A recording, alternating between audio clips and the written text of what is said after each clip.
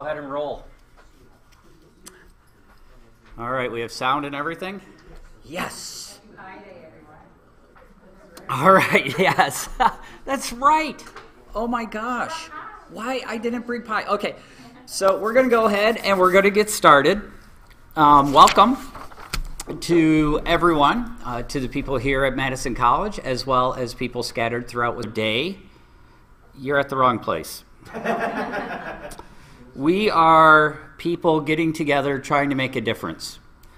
And being as such, we do things our way. And we do things in ways that work for us. So I'm hoping now that we have sound turned on, I know that as of 8:25 we didn't have sound, but now we have sound, so we're good to go. So we're going to dig right in. This is the Community of Practice on Autism Spectrum Disorder and Other Developmental Disabilities. We've been around the state of Wisconsin for over 8 years now. We started out as a grant funded by the federal government, and then after the grant ended, a group of people got together and we said, well, what parts of the stuff that we worked on the grant did you want to keep? And they said we would love to keep meeting as Community Practice of Autism Spectrum Disorder and Other Developmental Disabilities. Said they love the fact that we bring together educators in the same room as parents, in the same room as self-advocates, in the same room as researchers, in the same room as social workers, and we all learn together, we can interact together, we could get each other's point of view so that we could get out of our own little silos and out of our own little spaces and start to see the world out of the Autism Society of Wisconsin. And at various events, people step forward, and it happens. We're able to continue to bring people together. The people that make today happen are the awesome people at Madison College, Disability Resource Services, who said, yes, we'll give you a room, come on over. It's fantastic. We'll even give you free parking. All right then. So we get to park, we get a nice place here. Includes Clark, who is running the camera and the sound out of the Waysman Communications team. Couldn't do this without them. And then we have 17 different sites throughout Wisconsin and Minnesota. And without site coordinators, without those people that are opening the doors and welcoming people and leading the discussions a little bit later on, this wouldn't happen at all. And so I really would like to say thank you to those people and also to our site coordinators. Just so you all know, because some of you were keeping a running tally, site coordinators, as of yesterday, Madison College is supposed to have the most people. But looking around my room today, folks, I don't think we're going to make it. I think another site may beat us out. But closely behind was the UW Superior. Amazing. Up north there, they're still shoveling, is my understanding. They're still shoveling out, and it's probably about 10 degrees. So welcome, Superior. Really, really happy to have you here. Wisconsin and Appleton, also a huge turnout, again, according to the registration. So those sites I just really wanted to point out. Along with, just so y'all know, we have the ADRC in Brown County is hosting a site today, CISA 7 in Green Bay. I'm so sorry, Park Falls, Chequamegon School District is also hosting for the first time. Thank you for joining us. We appreciate that. CISA 7, I think this is your first year as well. Cholita down in La Crosse has joined us for a second year. Barron County, thank you so much for joining us, Barron County. A couple collaborators up there, including Growing Opportunities and Resources. The Human Service Center in Rhinelander has joined us again. Kenosha Unified Schools had a fantastic registration turnout, so we're really excited of support from Kenosha Unified Schools. Marathon County Health Department, smack dab middle of the state, Wausau, way to go. Milwaukee County Disability Services, thank you so much for joining us, Milwaukee. Up in Sturgeon Bay, Nicolay National Bank opened up a room for us. Over at the UW Waysman Center, my stopping ground, is another site. As well as Superior, we do have people joining us from UW Whitewater. Waukesha County Technical College, thanks for joining us this year. We appreciate that. And the Wisconsin SIBS, along with Autism Society of Wisconsin. And then Carleton County, Minnesota. So thank you, Carleton County. My goal next year is to find someone in Canada.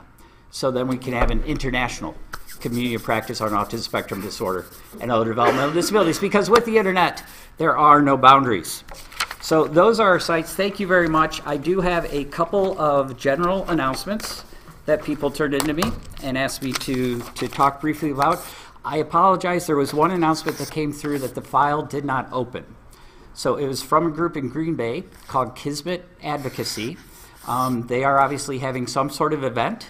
I just don't know what it is because the file decided it didn't want to open. So if you're in Green Bay area, want to find out more what's happening with Kismet Advocacy, feel free to check them out.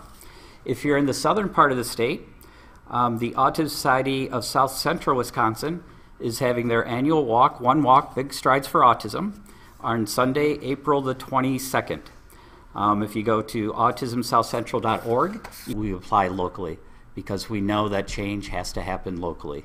It's in our communities that we need to be making the changes with our friends, with our neighbors, with our businesses. That's where our work is. And so I encourage you to have those local discussions, find your local resources, build on your local strengths, and make a difference locally. So with that being said, if there are local announcements, I would say use the time during the first break, during the first announcement, to go ahead and make those local announcements. And so we will have, after the 15-minute discussion time, we will have a break when you won't hear sound from here, and then when you hear sound again, that means we're going to get ready to get started. So without further ado, enough of me on this screen. I'm going to bring up James. James is a friend of mine. Also, I have a wonderful he's an adult with autism, diagnosed at the age of 3 in 1991. He graduated from Glenbrook North High School in Northbrook, Illinois in 2010. Oh, geez. So it says Daisho, thank you. Daisho-kan, Metrocom, and Kasuni. Yes, Kasuni-kan. And other venues such as National Hobo Convention. He also consults regularly at schools on autism. Today, he's going to talk about self-determination. Self-determination is routinely discussed as something important for people with autism. But how does one properly do it? And where do you draw the line between acting self-determined and being perceived as stuck up or spoiled? In this presentation, James is going to talk about how to differentiate between speaking up for yourself versus coming across as spoiled or stuck up when advocating for your needs. So it is my absolute pleasure to bring up James because he's not just a presenter. He's not just on the steering team. James I consider to be a friend. So I am so excited to introduce you to James Williams. Thank you.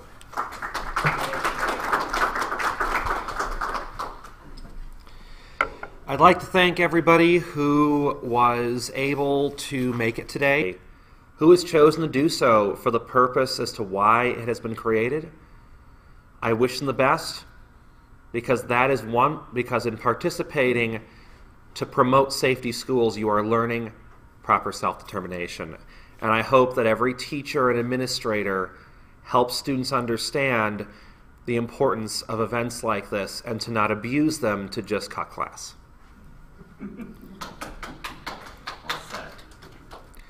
Now, one of the things that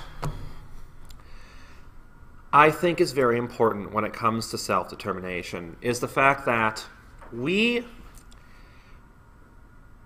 tend to sometimes focus on too much of some parts of this subject and not about other aspects of this subject.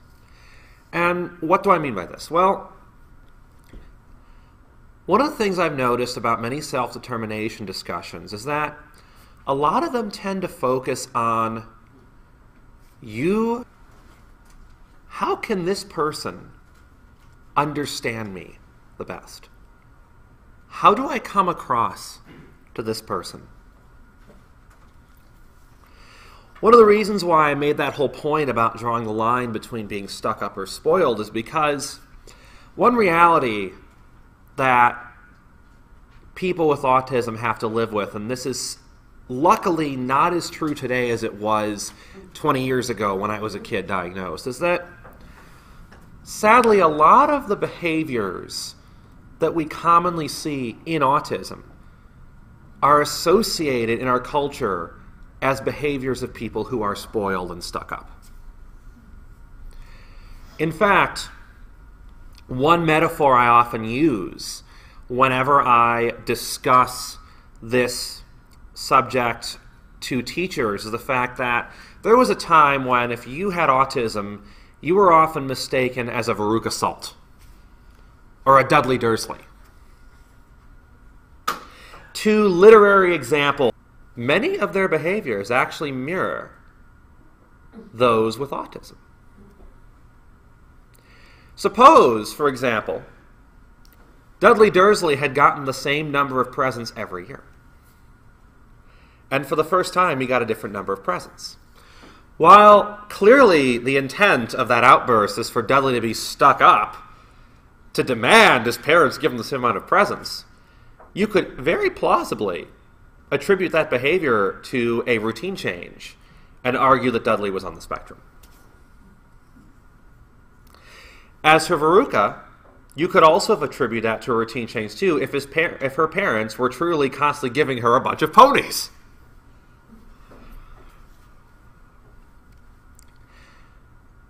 However, we sadly live in a world where a lot of behaviors that are a part of autism, which are in most cases not because they are spoiled or stuck up, come across that way. And therefore, if one really amazing way to demonstrate this also appears in our cinema. Who here has ever seen the movie Elf before? Anyone remember Elf? Anyone remember all the social situations he found himself in New York City? How many times people thought of Buddy the Elf as bad? The negativity that he created, even though everyone who saw that movie knew he was just an innocent elf from the North Pole who didn't understand social norms. The problem wasn't that Buddy the Elf was a bad person. It's just that in our society, we live in a world that associates certain behaviors with certain temperaments and with certain qualities. We associate some behaviors as good behaviors and some behaviors as bad behaviors. And it just so happened that many behaviors that Elf engaged in, we as a society associate. You can't speak up for everything. And there are some things that you are not able to speak up for. And one thing that often amazes me is that a lot of teachers and professionals who understand that one core social deficit of autism is the inability to understand how social rules are different in social contexts. Those same teachers will just flat out tell a teenager with autism, speak up for yourself, without even giving any awareness to what the rules and limitations are and the different contexts in which you can or can't speak up for yourself in. I mean, what often amazed me, I actually took a class in high school called Self-Determination. What amazed me was there was so much emphasis on us learning how to defend our needs by teachers who ostensibly understood that we can't, being autistic, naturally understand how these are different in different contexts, without even really telling us how those rules differ in different places and what you can and cannot fight for.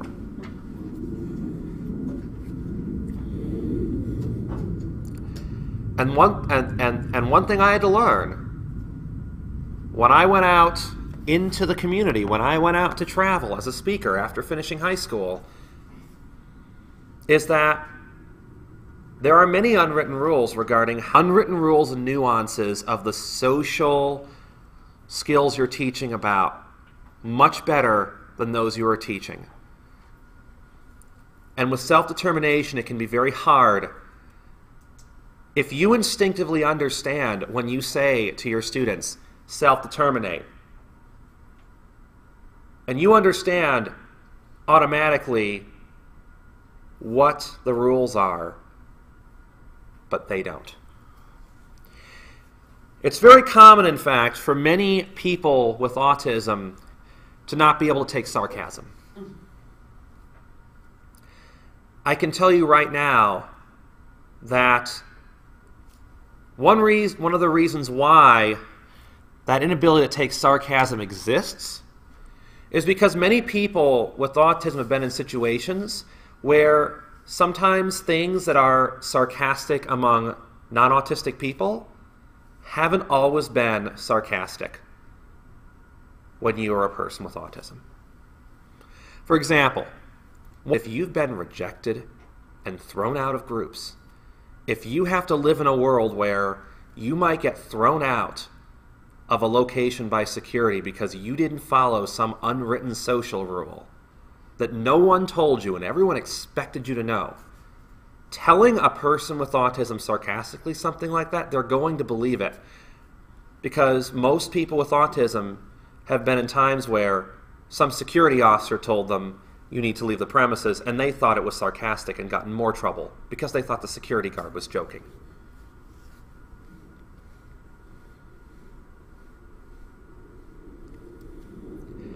The fact is, being unable to understand how social rules are different is a very serious issue. And so I say this to any teacher who's listening to this right now. If you're going to teach self-determination, you can't just stop there. You have to teach the basic rules and nuances. And here's basically where I would propose we start. You're in cannot meet them. Not every place is legally entitled to meet your needs. Some places are. Some places are not. Michael John Carley, a self-advocate with autism, discusses this phenomenon regarding employment. He has written in several of his books. The ADA only protects you in employment to the extent that you can perform the essential functions of a job. If you cannot perform the essential functions of a job because of needs that you have, you can still be fired.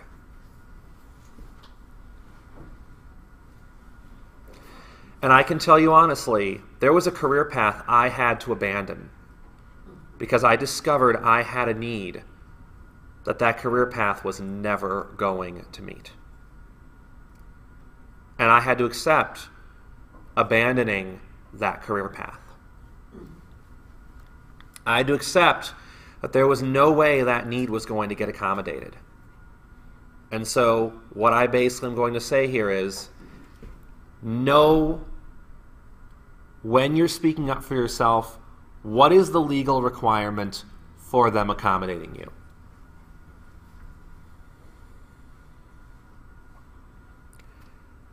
If it's employment, you have to be able to perform the functions of the job, and if they're giving you accommodations, you have to show that you can perform those functions.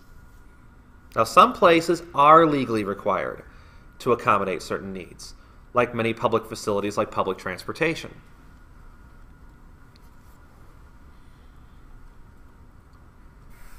Throughout my educational career, a limitation slowly emerged that did not disappear as I got older. Although I am very capable of functioning in sustained loud environments, like say a loud city street where there's sustained loud noise, sudden loud noises can be very painful for me. And no matter how old I was, whether it was in grade school or high school, the mandatory fire drills in our schools have always been very traumatic for me. And my body was basically telling me in high school that I wouldn't be able to handle an entire professional career with fire drills. So I had to abandon that path. I realized that having to deal with the loud noise of a fire alarm for the next 40, 50 years of my working life was going to be too much for me. I realized that in that case, speaking up for myself, being self-determined, wasn't going to involve trying to fight this struggle I had with fire drills and pursue this career. What it really meant was I had to walk away from it.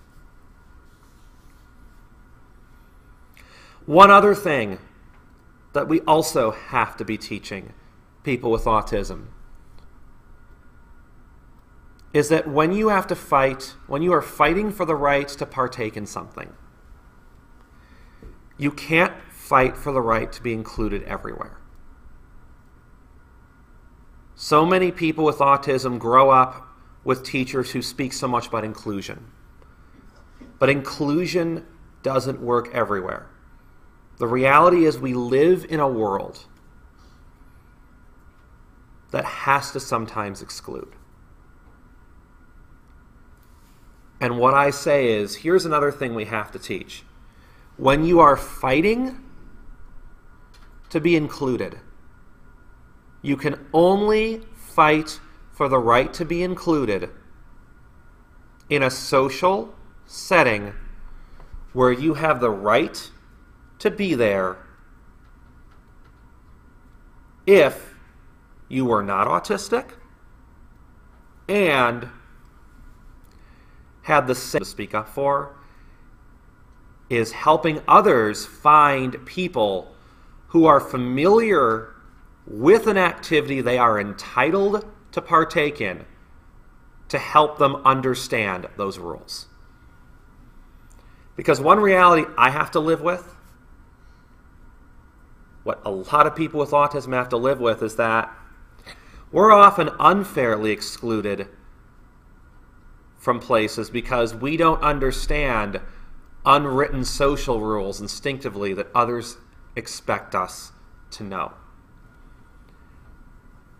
Every social setting that I have succeeded in was not because I learned social skills better than other kids with autism in a social skills group. It was not because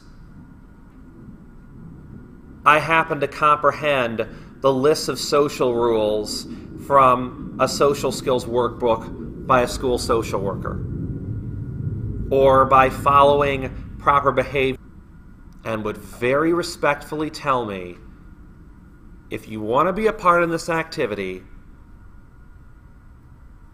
do you have a legal right to be a part in that activity? And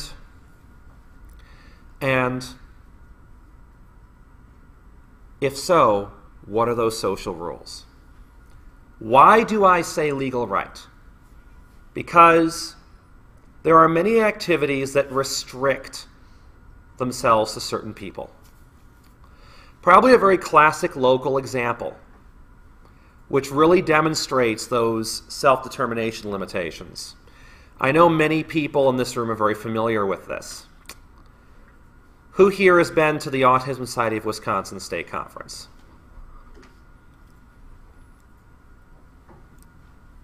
Well, longtime attendees of that conference might be familiar with that fact that during one of the nights of the conference we have a pizza dinner, a talent show, and a dance. What longtime attendees also,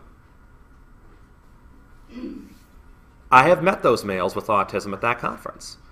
They believe, in the name of self-determination, that they have the right to fight for inclusion at that event. And I have had to explain to them that because the rule says this event is only open to females, that regardless of how self-determined they are, because no male has the right to participate in that event, they do not have the right to fight to partake in that event. However, if a female with autism wanted to partake and just needed some social assistance, they could speak up for themselves because they would have the right to partake. But that's one thing, in my opinion, is often overlooked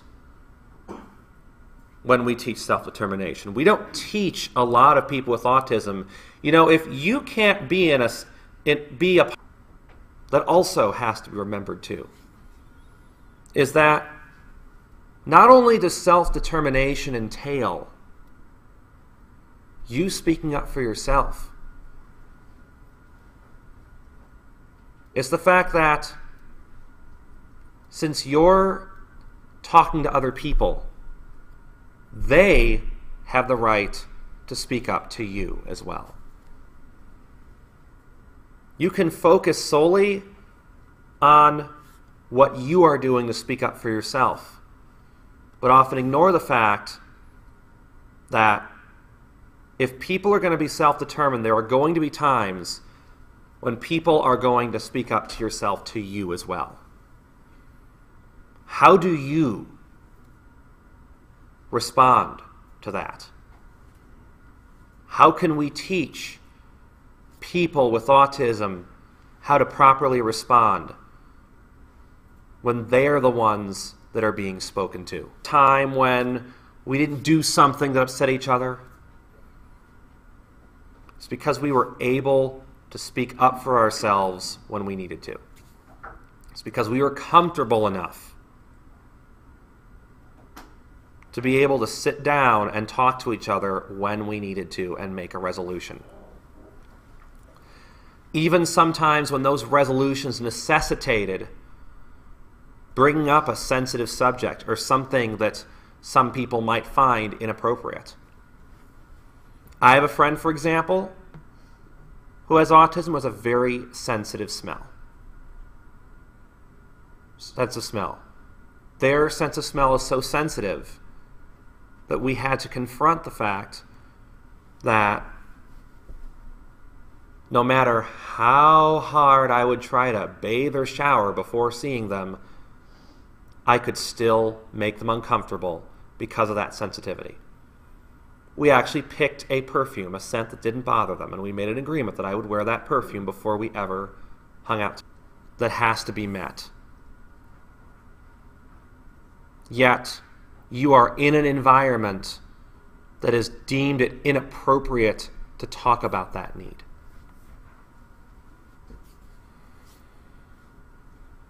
That's another question that needs to be answered. That's another thing we need to teach. I was once at an autism convention with a friend with autism who had a very personal need. I will not share that need out of respect for that person. The problem, though, was that that need had to be addressed. It got in the way of that person being able to function independently in that event. They needed assistance. The problem, though, is that that need could not be openly discussed freely. This individual could not just openly say, when your typical high school kid engages in adolescent rebellion or wants to create that identity, they almost always do so within the context of a group. Whether it's, you can call it a clique, you can call it a gang, you can call it a posse.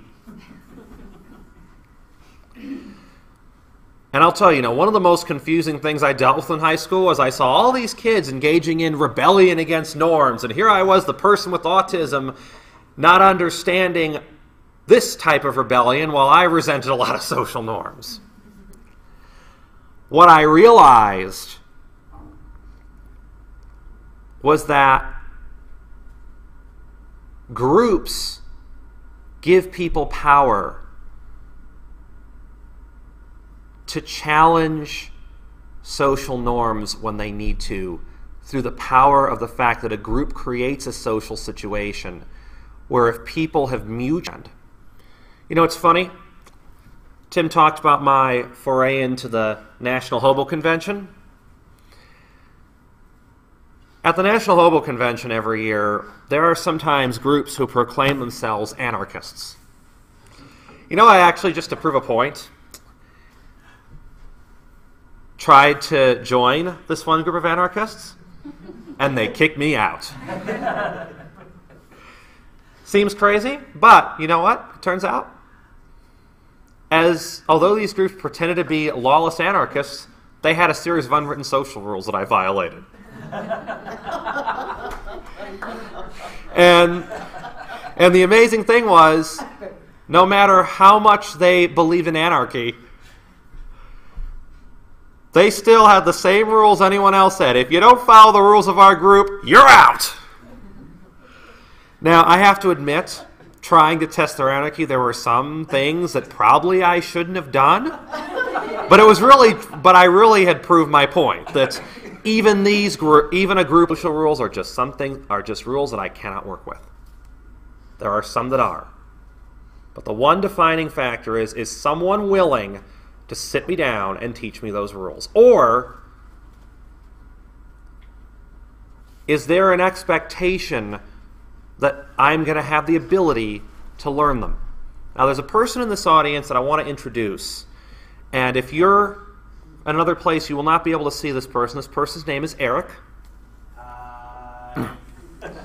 And Eric and I work at several anime conventions together. And when I work at anime conventions, I host presentations about autism to teach attendees at anime conventions about autism. And I do so because a lot of people with autism go to anime conventions. But one of the things that brought me to the anime convention scene is the fact that anime conventions, in my experience, have an understanding of the fact that people need to have that assistance when understanding those social rules. And what I like about anime conventions is how when you register for an anime convention, it was also helpful so you could promote GeekCon too. Okay. That's where you're going. So, like James said, we both work numerous anime conventions. Shameless plug for GeekCon here. Yeah, I didn't plan this. With anime conventions, the other side is not just like the autism community itself is. A lot of anime fans are excluded too because they like that kiddie cartoon stuff. When in all reality, depending on the show, believe me, it's not for kids. Yeah. Anyone that's seen Samurai 7 knows that one. But the other side of it, like he said, with all the, quote, social rules we have to follow, is they're usually on either page 1 or page 2, first thing you see, and they're listed out in numerical order. And for anyone that needs assistance with anything, we have a place called Convention Operations, which is like the resource room in high schools, where you can go and be like, okay, I need assistance with this, or I need assistance with this. And the goal of that is to make sure everybody is included.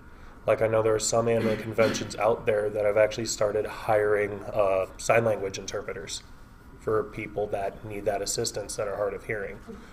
Or a lot of conventions now have dedicated people for someone like James and I with autism to walk them through the hallways or to make sure that they're okay. That so many high school teachers are hoping their high school students will eventually learn and master. Heck, for example, when I was in high school, my resource room person was an anime fan. I ran into him at GeekCon 2 years after high school, just completely out of the blue. And we sat and talked for a little bit and did the whole, hey, how's life going for you, yada, yada, yada spiel. Because the other side of it for anime conventions was I found a place where I didn't feel out of the ordinary. And it helped me kind of a little bit more accept those, quote, social norms. And it gave me a place where I felt at home within my own community, basically. Thank you for sharing, and I hope that encounter was better than encountering Mr. Corrado at the club in the Sleepover film, if you remember that movie. And I remember that movie Sleepover? You're going to give me nightmares here, dude. It's actually a really nice movie that teaches awareness of a lot of the social issues that middle school kids face. So We do have the Is My Roommate Dead stick, though, from No Brand Con. a lot of adults with autism have been judged negatively for going to a playground and playing, even though emotionally they still want to play on the playground. Anime conventions have given a safe place for these adults with autism, most of which they're not bad people, they're not really creepy people, they just are emotionally at a different age than they are chronologically, can express that interest and not be thought of as weird or creepy.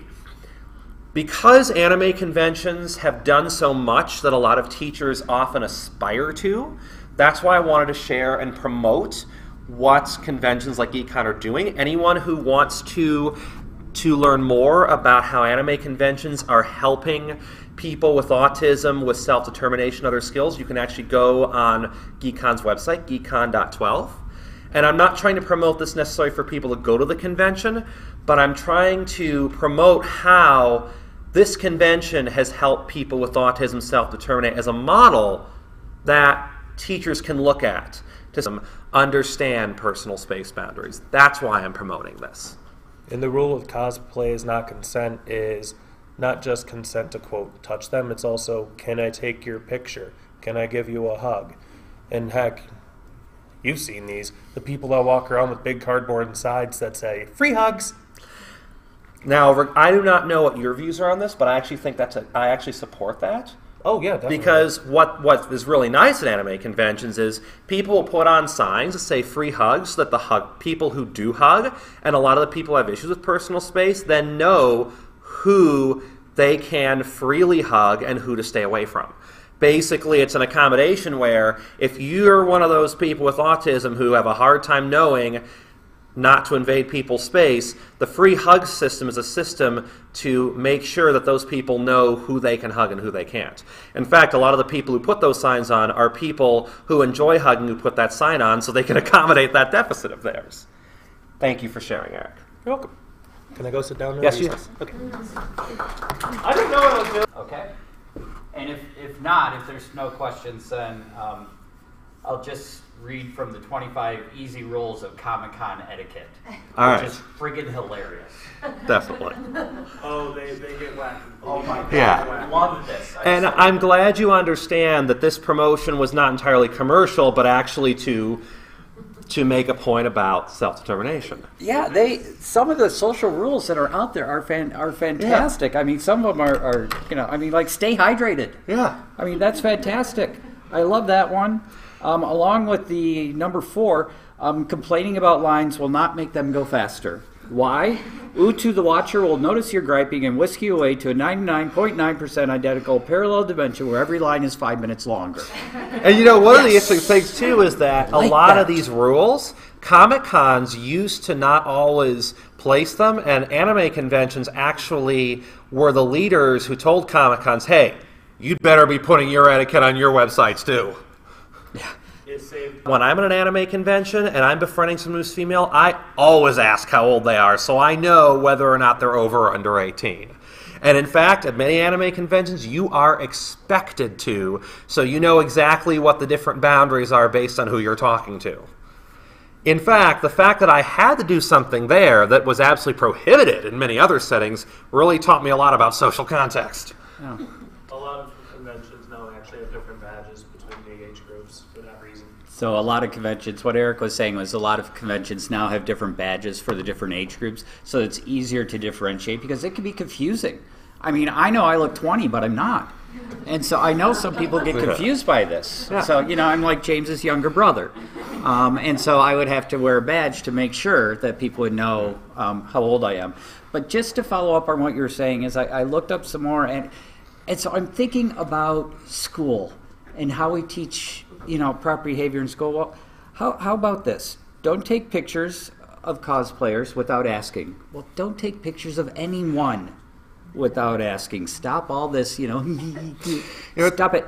There's actually this really great social comment. Free hug signs don't equal free grope signs.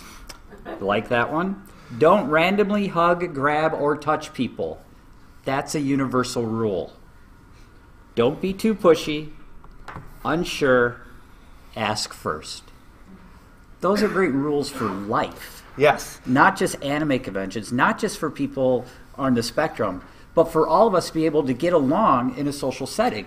Those are some of the key rules. And one of the reasons why I am so enthusiastic about this environment when I go to autism things is I'm trying to promote how these places teach people these rules for life. Yeah. How people with autism learn these rules for life, and how teachers and educators can implement what they're doing to teach people and how they can implement this in their schools. Excellent. Are there any questions from the room for James? Not for me, for James. I have one. And we'll repeat it for the group. James, you do so much traveling. You are probably the most self-reliant person, self-advocate that I know. What would you say are the three top things that you do to... You learn very easily that while it looks like you're self-reliant, you aren't. In fact, everyone... Excuse me, I have to get the phone. Everyone, to some extent, is not self-reliant. Everybody depends on something to get by. It's not always a group of people. But the fact is, think about this. Everyone has to have money to pay for their necessities. The way most people get that money is through work. You're dependent on an employer paying you so you can have enough money for your necessities. If you lost your job, you wouldn't be able to be as self-reliant. Everyone depends on something, whether it's dependent on money from their work, whether it's a group of friends that help them if they can't afford something. So the key to my ability to travel isn't self-reliance, it's the ability to, you have to respond to no exceptions. Some authority you have to respond to, but you can find ways to negotiate with that authority. Here are two different examples.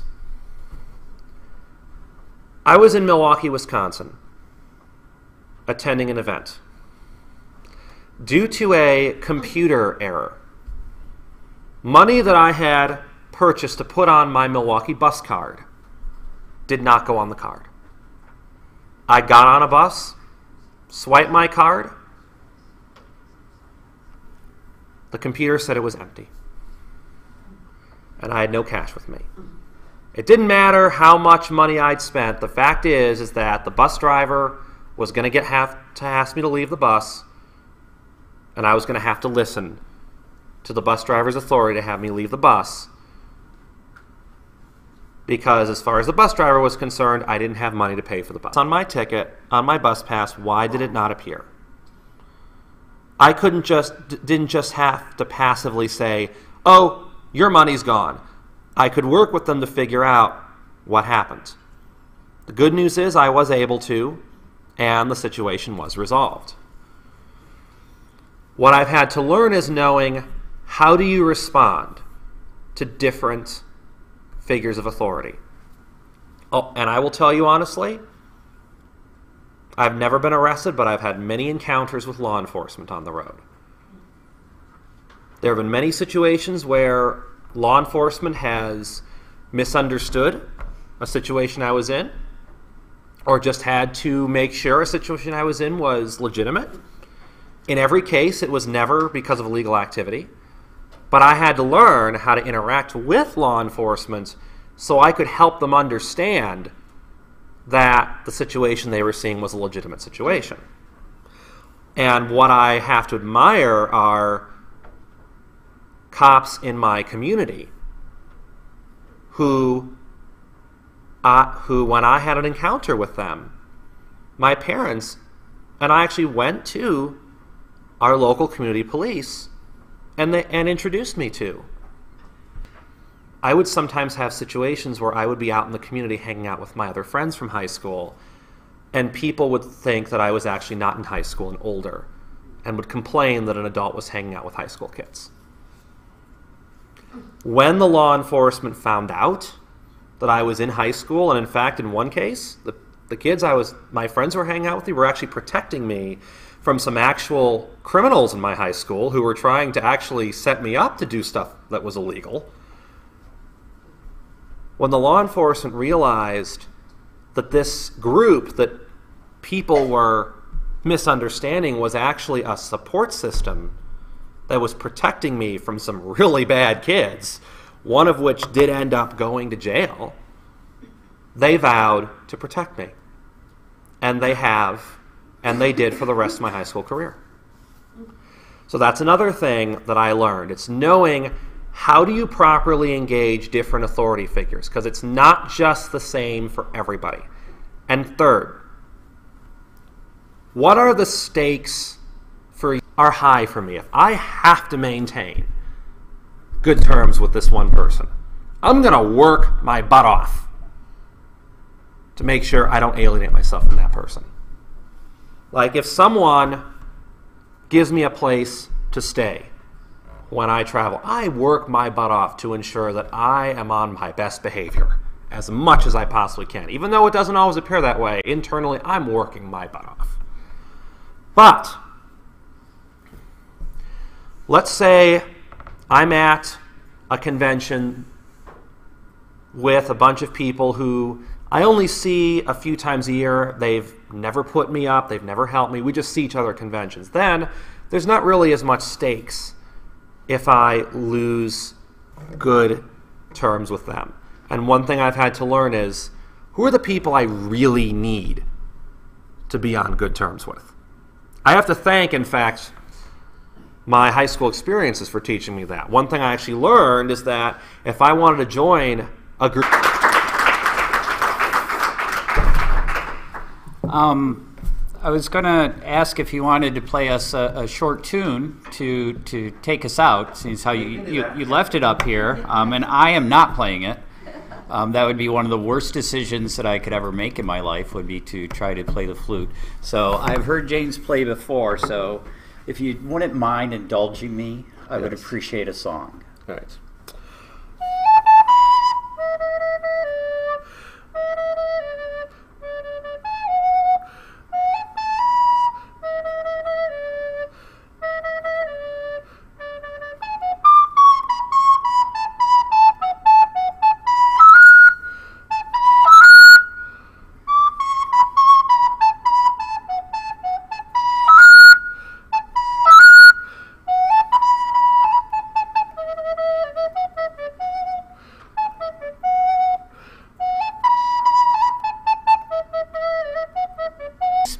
So we'll be coming back online around 10:15.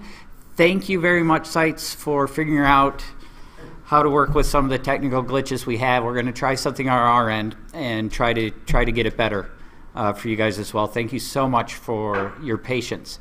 A couple things that struck me as James was talking that may be good discussion notes, which again, feel free to add your own, but what is it that we could change or adapt in the way that we talk about self-advocacy to try to get to the social interaction that James was talking about, that it's more than just like, I want this, but to figure out more of those social interactions about when is it appropriate and inappropriate. What needs to change in the way that we structure our teachings, our classes, our interactions, our social groups, to try to help our students learn this before they get out into the big wide world where they don't have that support that they hopefully have in high school. So that's the main question on my mind. Please.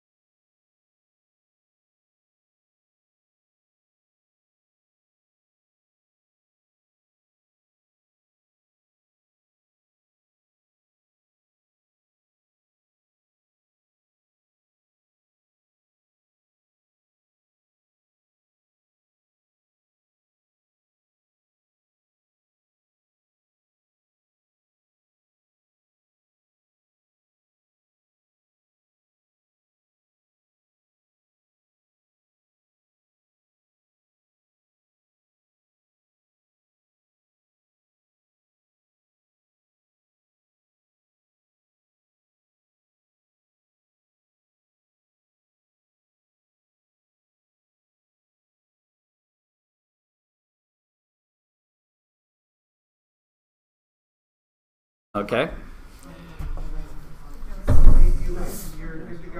All right, and we have a picture. All right, so welcome back to the people here at Madison College, and I do want to publicly thank the awesome people here who brought in all sorts of different food. So if you're planning on joining us again when we do this next year, start to plan ahead. Make your muffins now. Put them in the freezer. Oh yeah, we'll plan. Rethaw them. I'm all over it. Whatever we bring, man, we are going to eat. So Yeah, it's March Madness. yes, it is March. Yes, it's. Oh my gosh. I have to fill out 4 brackets yet tonight. Yeah, I know. I have to fill out my brackets. I Okay. got another pool. I'd rather sit here and talk here, but I know that we have Wisconsin and Minnesota hopefully still connected. We have switched some of our electronics in the background, so hopefully this will be a smoother broadcast here on out. Do want to acknowledge that the Appleton, Wisconsin Sibs and ASW have sent us a picture of their site. So thank you very much. You guys don't get to see it. Sorry, in Madison, you just get to picture these wonderful, happy, smiley people in Appleton. So thank you, Appleton. Welcome. And site coordinators, you do have my email. If you wanted to send a picture, that's cool. We'll try to get it up in the next break. Maybe someone here will take a picture and we'll get it to Clark. I don't know. You don't have to, but feel free. We're building community as we speak. Speaking of which, I'm going to walk over here for a moment, and then I'm going to be right back.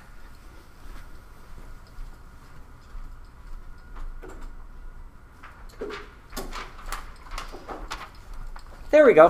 Thank you for that moment. Yeah, as I said at the beginning, please do not expect perfection. If you do, you're in the wrong place. So I am very, very excited, besides what's on the piece of paper, to introduce our next speaker. So Sarah's going to come up and talk to us. Sarah has a PhD from Michigan State University. Really? You're a Spartan? I am, and they may or may not be in my Final Four. We'll see. Okay. All right. Well, for the sake of the Big Ten, good luck, Sparty.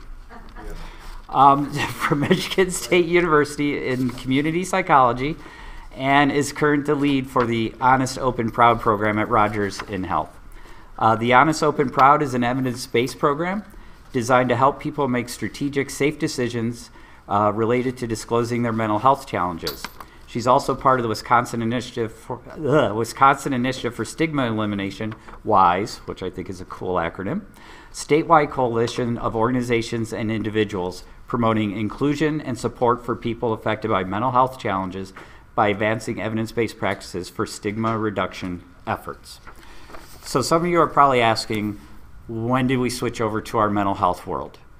Well, number one, we all know that just because somebody has autism or developmental disability does not make them immune to mental health challenges. It still can leave them with depression, anxiety. It can still lead to they can still experience some of those challenges of mental health. Also, I very much believe that I don't have all the answers. I don't even believe that if we gathered everybody who's an expert on autism or developmental disabilities in a room together, that they would still have all the answers. I think we need to continue to look beyond our silos and beyond our walls to see what other people are doing. And so when we were thinking self-disclosure, I have been to a couple Honest, Open, Proud breakouts before, and I was like, yes, this is the message that I want for the students, the families, the kiddos, the adults that I work with, is I want them to feel a part of a community, and I want them to feel proud of who they are and not ashamed. And so when this opportunity came, I'm like, screw it. I know there's plenty of people within the autism community and developmental disabilities I can reach out to, but this is a message that I really wanted us all to hear. So with no further pressure put on Sarah, I'd like to welcome Sarah Reed.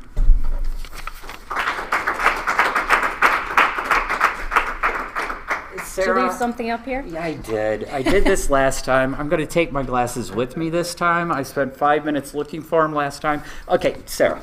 Thank you. Oh, thank you for the fabulous introduction and for having me here today, and for James, who his presentation has given, I think, me some really great fodder to recycle and resurrect a little bit in my presentation. I think they pair really well together, so I'm excited to be here. And at that, we'll be moving forward. So, as Tim mentioned, I am here representing WISE, or the Wisconsin Initiative for Stigma Elimination. I imagine we might actually have some WISE members in one of our satellite locations, so if so, I want to say hello or good morning to you. And we are a statewide coalition bringing together organizations as well as people with lived experience to bring about evidence-based practices for stigma elimination related to mental health challenges. And the majority of people really do speak from that perspective of having lived experience, either for themselves or as a family member of somebody who does have mental health challenges. And here are a variety of our WISE partners spread across the state, probably not all represented up here, but a good number of them are, such as MHA, NAMI, DPI, Youth Empowered Solutions, and a variety of other people.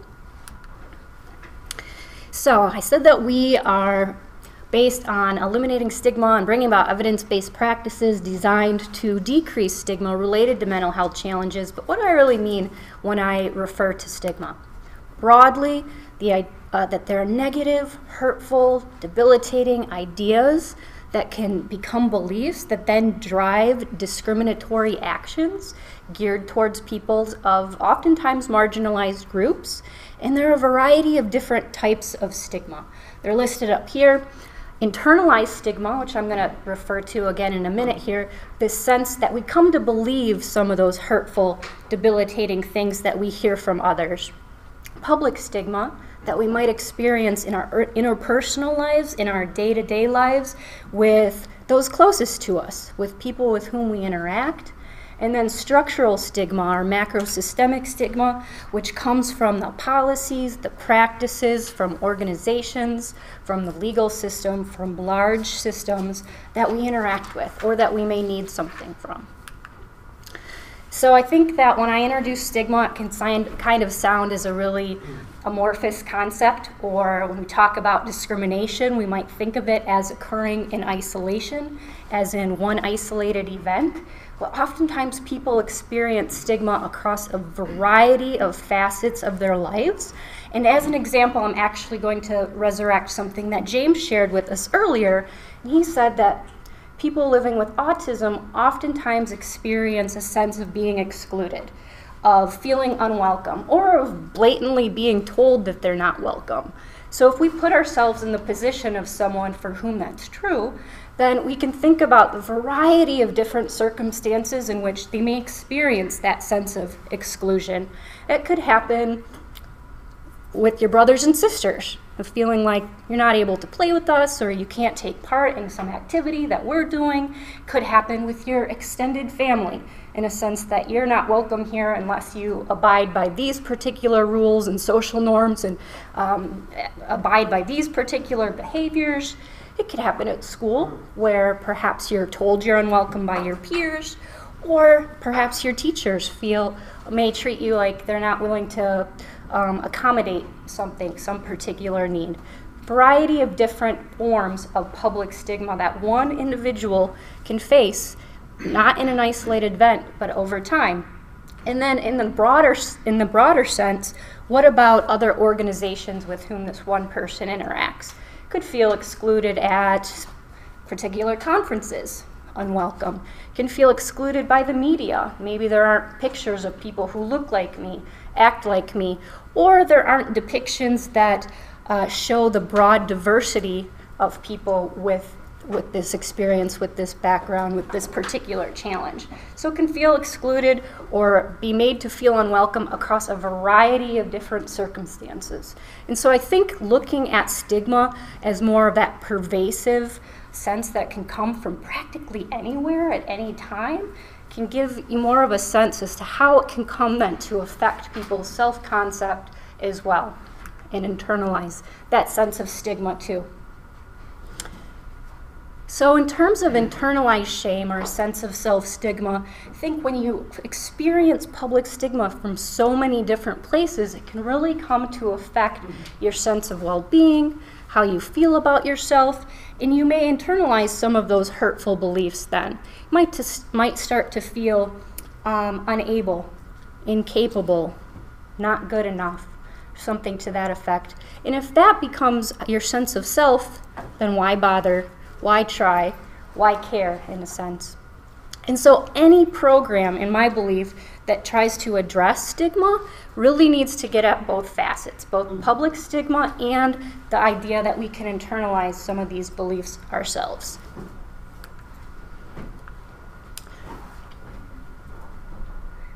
This up here is meant to represent that stigma differs for each individual person. So the stigma that I experience as a white middle-class woman with social anxiety disorder is not necessarily akin to someone who looks, acts, comes from a very different background than me, and also lives with social anxiety disorder.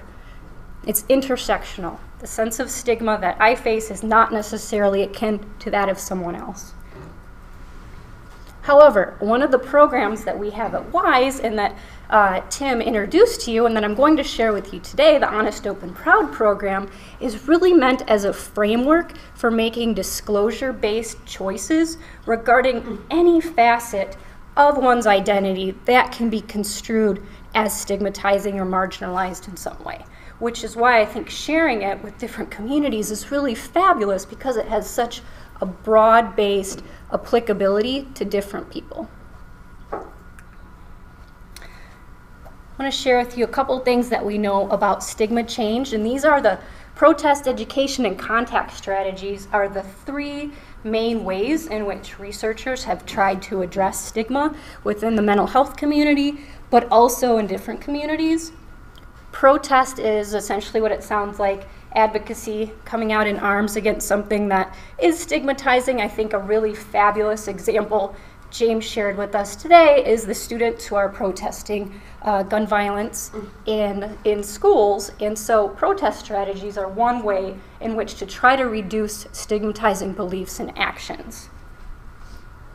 Can be really effective, but the caveat to that is that when one side comes out in arms advocating for something else, the other side does as well. So there's always that possibility.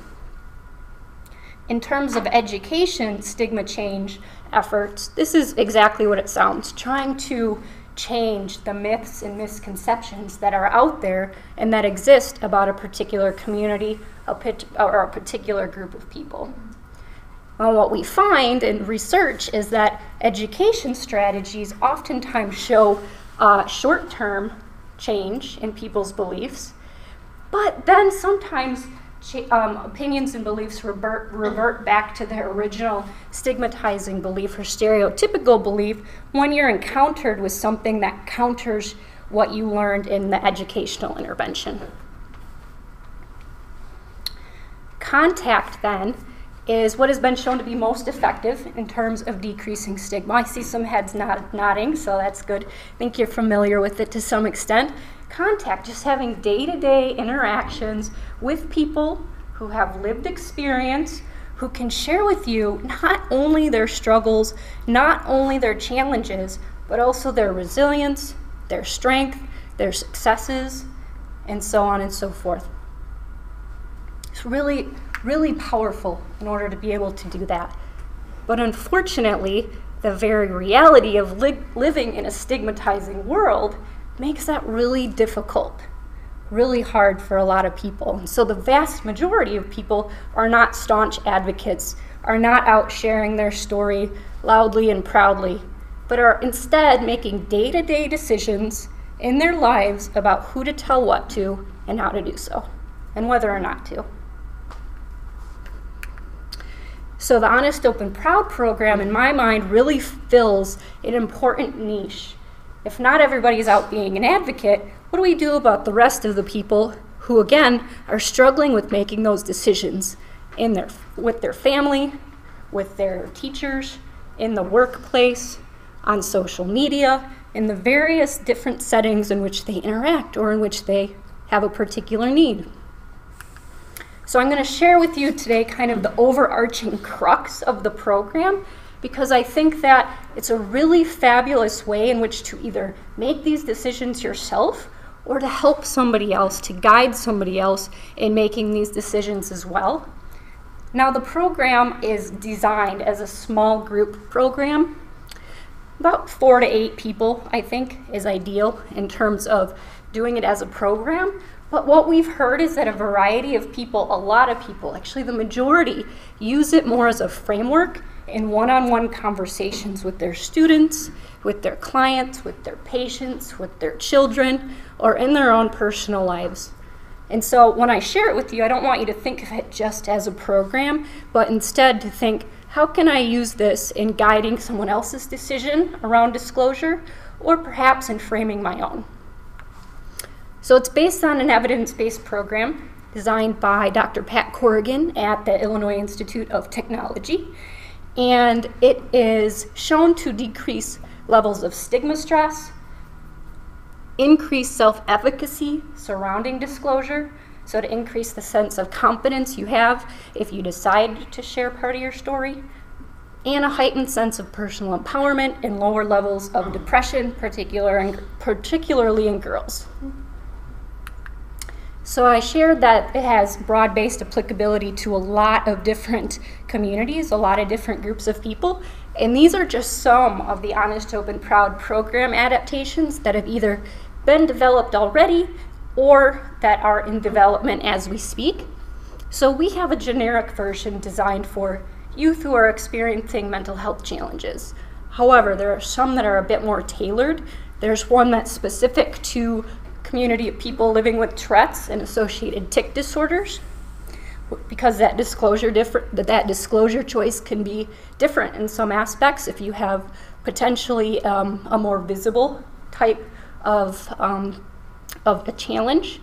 It's being adapted currently by actually a group of people in Oregon for sexual and gender minorities. The disclosure process, very similar and very akin to that community. It's being adapted by a group in Chicago for people who have made attempts on their life. And we are doing research currently on a version that is for parents and caretakers of young people who are living with mental health challenges. And what's been really fascinating to me in leading these groups is to see how parents are applying the framework then with their kids. So they are not only finding value in the framework for themselves, but they're taking it and teaching it to their children, or want to teach to their children, which is really cool. And they are naturally applying it to other facets of their identity as well. So in the last group that I led, there were 4 women in my group, and one said, "This can give me a framework for how to talk about the fact I had a miscarriage." Another one said, "This gives me a framework for how I talk about my husband's substance use issues." And another one said, "This gives me a framework for how to talk about being a foster care parent of a child of a different race." So I think then just in terms of its translatability, it's pretty self-evident how it can be useful in a variety of different circumstances. So I mentioned my belief earlier that I think actually let me back up here. So James shared with us some really amazing guidelines used at anime conferences for helping to share social norms with people, and in a way that's really upfront and in your face. We do the same in our program. The very first lesson has a kind of guidelines discussion, and yet it is lackluster compared to what James shared with us. And so I think I actually want to steal that or tailor it a bit to the program. We suggest upfront that confidentiality, respect, and all opinions count are kind of our core guidelines that we abide by. And then we engage in conversation with participants to kind of co-create what those mean. Kind of lay the groundwork for our lessons together. Now, as a program, this is designed to be done in either 5 or 7 sessions. But again, because it's so adaptable and we want it to be useful in a variety of circumstances, we suggest that you use it in a way that works for your organization or for the population you work with. So we have some organizations that have done it in an entire day, some who have split it up into 2 lessons, and others who kind of just pick and choose which strategies or which tools they think are most relevant on that particular day. So as I go through this, I'm going to talk broadly about the strategies that are implicit in the Honest, Open, Proud program, but I want you to take and apply it to your own circumstances and think about either how could this be useful for kids I work with, if you're a teacher, a social worker, or something, someone who works with kids closely, or if you have a child who has a mental health challenge or a disability of some kind, how might this be helpful in helping them make decisions about disclosure, or how you can apply it to yourself. So I mentioned that I think that any program based around stigma has to really address both self-stigma as well as public stigma. And we really start out thinking about the story we tell ourselves, because that then becomes a part of the story that we tell others. And so we start off kind of emotionally laden with thinking about what are some of those beliefs that we've internalized? What are some of those hurtful beliefs that we have? And addressing them and learning a strategy for how we can reframe them. And so we start with the recognition that everybody has hurtful beliefs about him or herself. That's just reality. You don't have to have a mental health challenge in order to have hurtful beliefs about yourself. You don't have to have experienced stigma across every facet of your life to have hurtful beliefs about yourself. But hurtful beliefs we teach are those that are limiting, those that are hurtful about yourself, and those that you've gotten from somewhere. So if you have been exposed to a variety of different people or places suggesting you're not welcome, then you might come to think, wow, I'm really not welcome, and here's why. I'm not welcome because there's something wrong with me. Something to that effect. And we do that by getting people to think about the different facets of their identity and who they are, what makes them who they are. I've written up here on this self-talk puzzle here a variety of different facets of one person's identity, or potentially. And then listing what are some of the core beliefs that I have related to that part of who I am. So one person might think of themselves as a student and have both helpful and hurtful beliefs about their role as a student. I'm really great at math, and I suck in English, and here's why. Or might have a bunch of helpful beliefs about who they are as a student, but a lot of hurtful self-beliefs about who they are as a friend. And when doing these self-talk puzzles, we really emphasize that one of the roles or identities that we have people list their helpful and hurtful beliefs about is whatever it is that we've come together to talk about. So if it's mental health challenges, here's some of my beliefs about being a person who lives with a mental health challenge. If it's parents of people with mental health challenges, here's some of my beliefs about being a parent of someone with a mental health challenge. And I'm actually going to stop here. I'm going to ask you all to play along and actually list one of your own hurtful self-beliefs, because I'm going to teach you a strategy that I think is really powerful for how to reframe them. And it will work a lot better if you're doing it yourselves. And I promise I will not put anyone on the spot. You need not share them. This is completely private. And I can't see everybody on the video feed by any means, but I'll ask you to do the same. So maybe I'll just give you a minute to try to think of one related to any facet of who you are.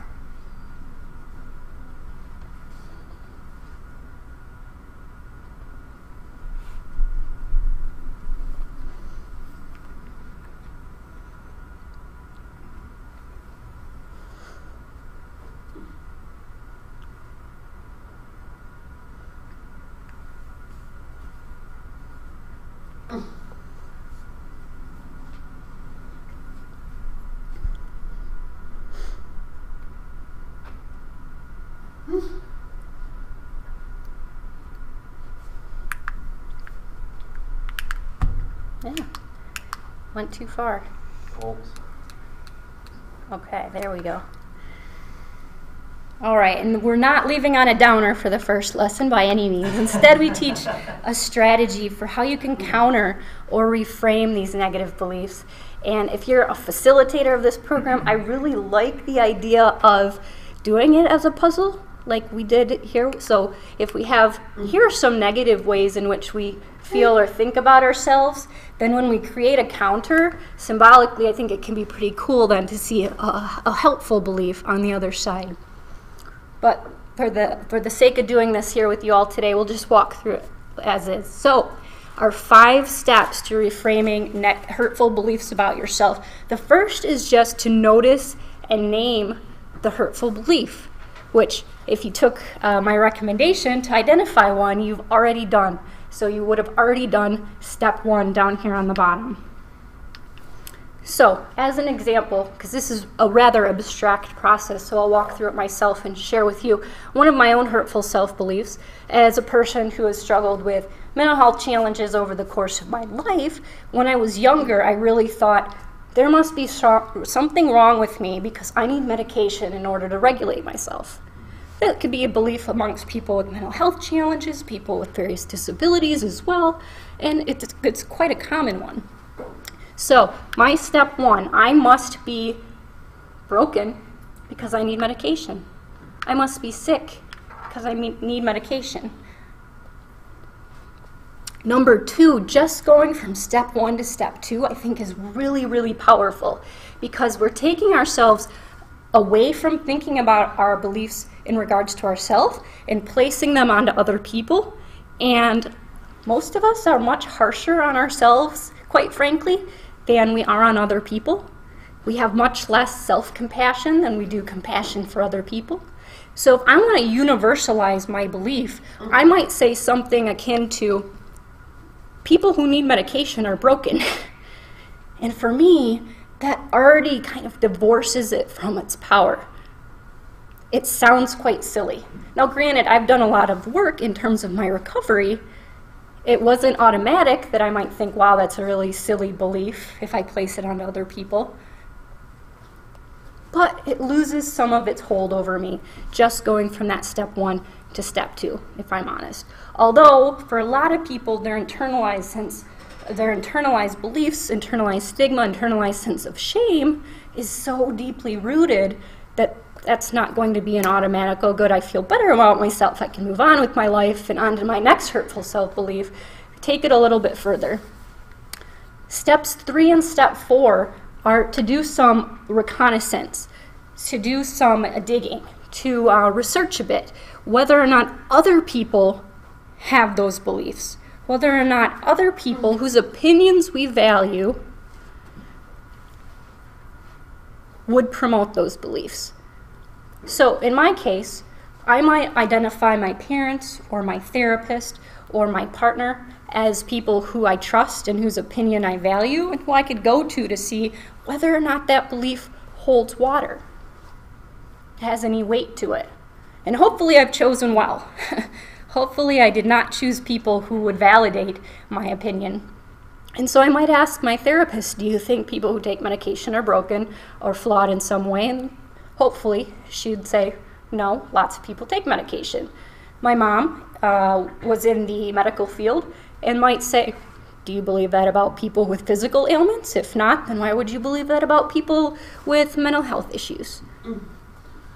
My partner or a friend might say, wow, I take medication too. Does that mean that I'm broken as well? So essentially, I'm doing some digging to see whether or not my belief is something that other people would buy into. And if I've done that, and hopefully I've found that it does not hold any weight, then I can create a counter. I can create a more helpful belief. And for me, that needs to be something that's believable, because otherwise you're never going to internalize it into your self-concept. I think a lot of people have really good BS detectors, right? And so if you go from, there's something wrong with me because I take medication, to I am fabulous, that's not going to be something that is internalized for me in any case. And so it has to be something that's a bit more believable. Medication helps me function. Fact-based, something simple, something I can remember, something I can pull out of my back pocket whenever that hurtful belief starts to crop up. So this is one example, I think, of where the tools and the strategies in the Honest, Hope, and Proud program can have really broad-based applicability, because you can have a hurtful belief then, again, about any facet of who you are. And if you can identify a hurtful self-belief, you can walk through this process.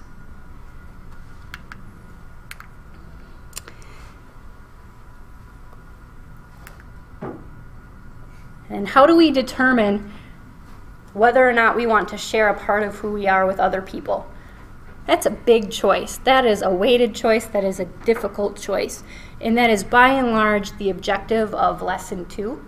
And actually, to go through this, I'm going to pick on the audience here a bit to help me actually weigh this decision in a hypothetical example.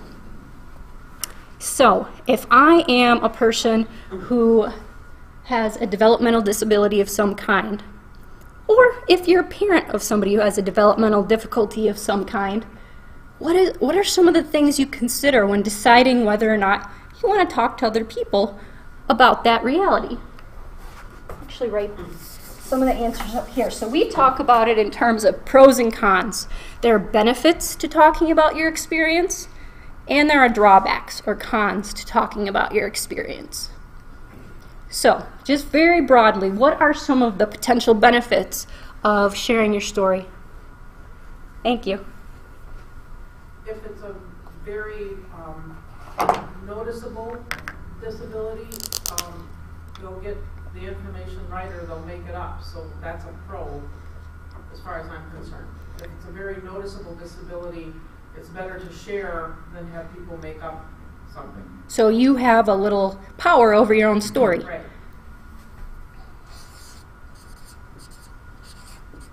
James, did I see your hand? If something can't be hidden and you try not to disclose, people are going to try to explain behaviors no matter what. Mm-hmm. And you might find yourself in a situation where people are going to attribute your behaviors to something that's completely different and possibly negative without knowing the real story. Sure. Oh,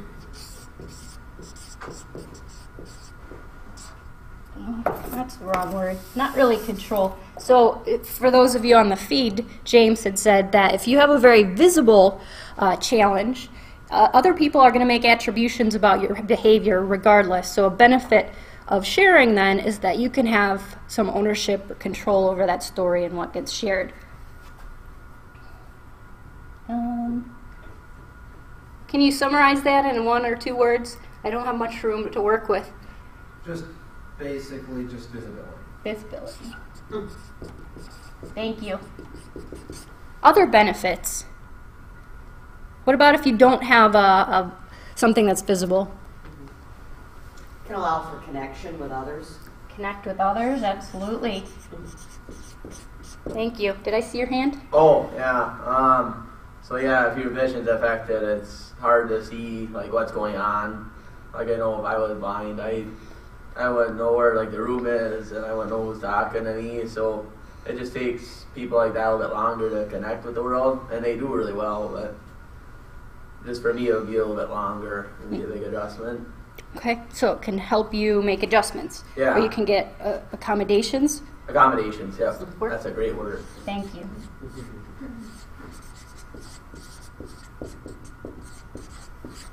Like understanding vocabulary, it's kind of a struggle I've had ever since middle and high school, understanding what new words mean.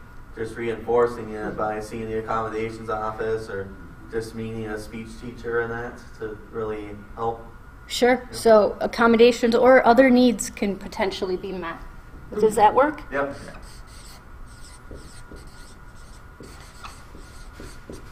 Anything else come to mind? It eliminates surprises. Hmm. Because if you have a disability that's not visible, but eventually it will reveal itself, it can be very surprising and upsetting to people when it is revealed in a surprising way. If you've warned them ahead of time, it eliminates that surprise. Eliminates the sense of surprise.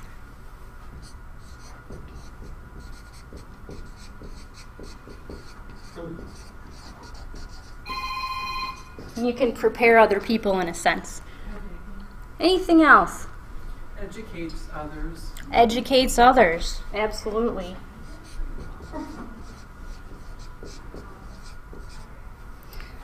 Anything else? Any other way in which sharing might impact other people?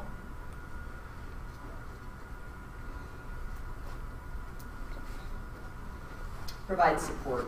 You can provide support for others potentially.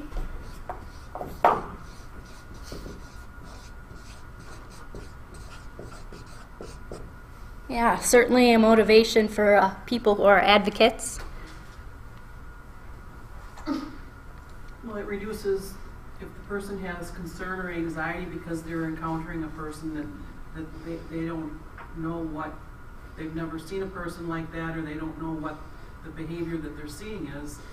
By telling them, then they don't have to be concerned or worried about this person. Yeah, can potentially decrease anxiety either because of how somebody responds, or you just get it off your chest.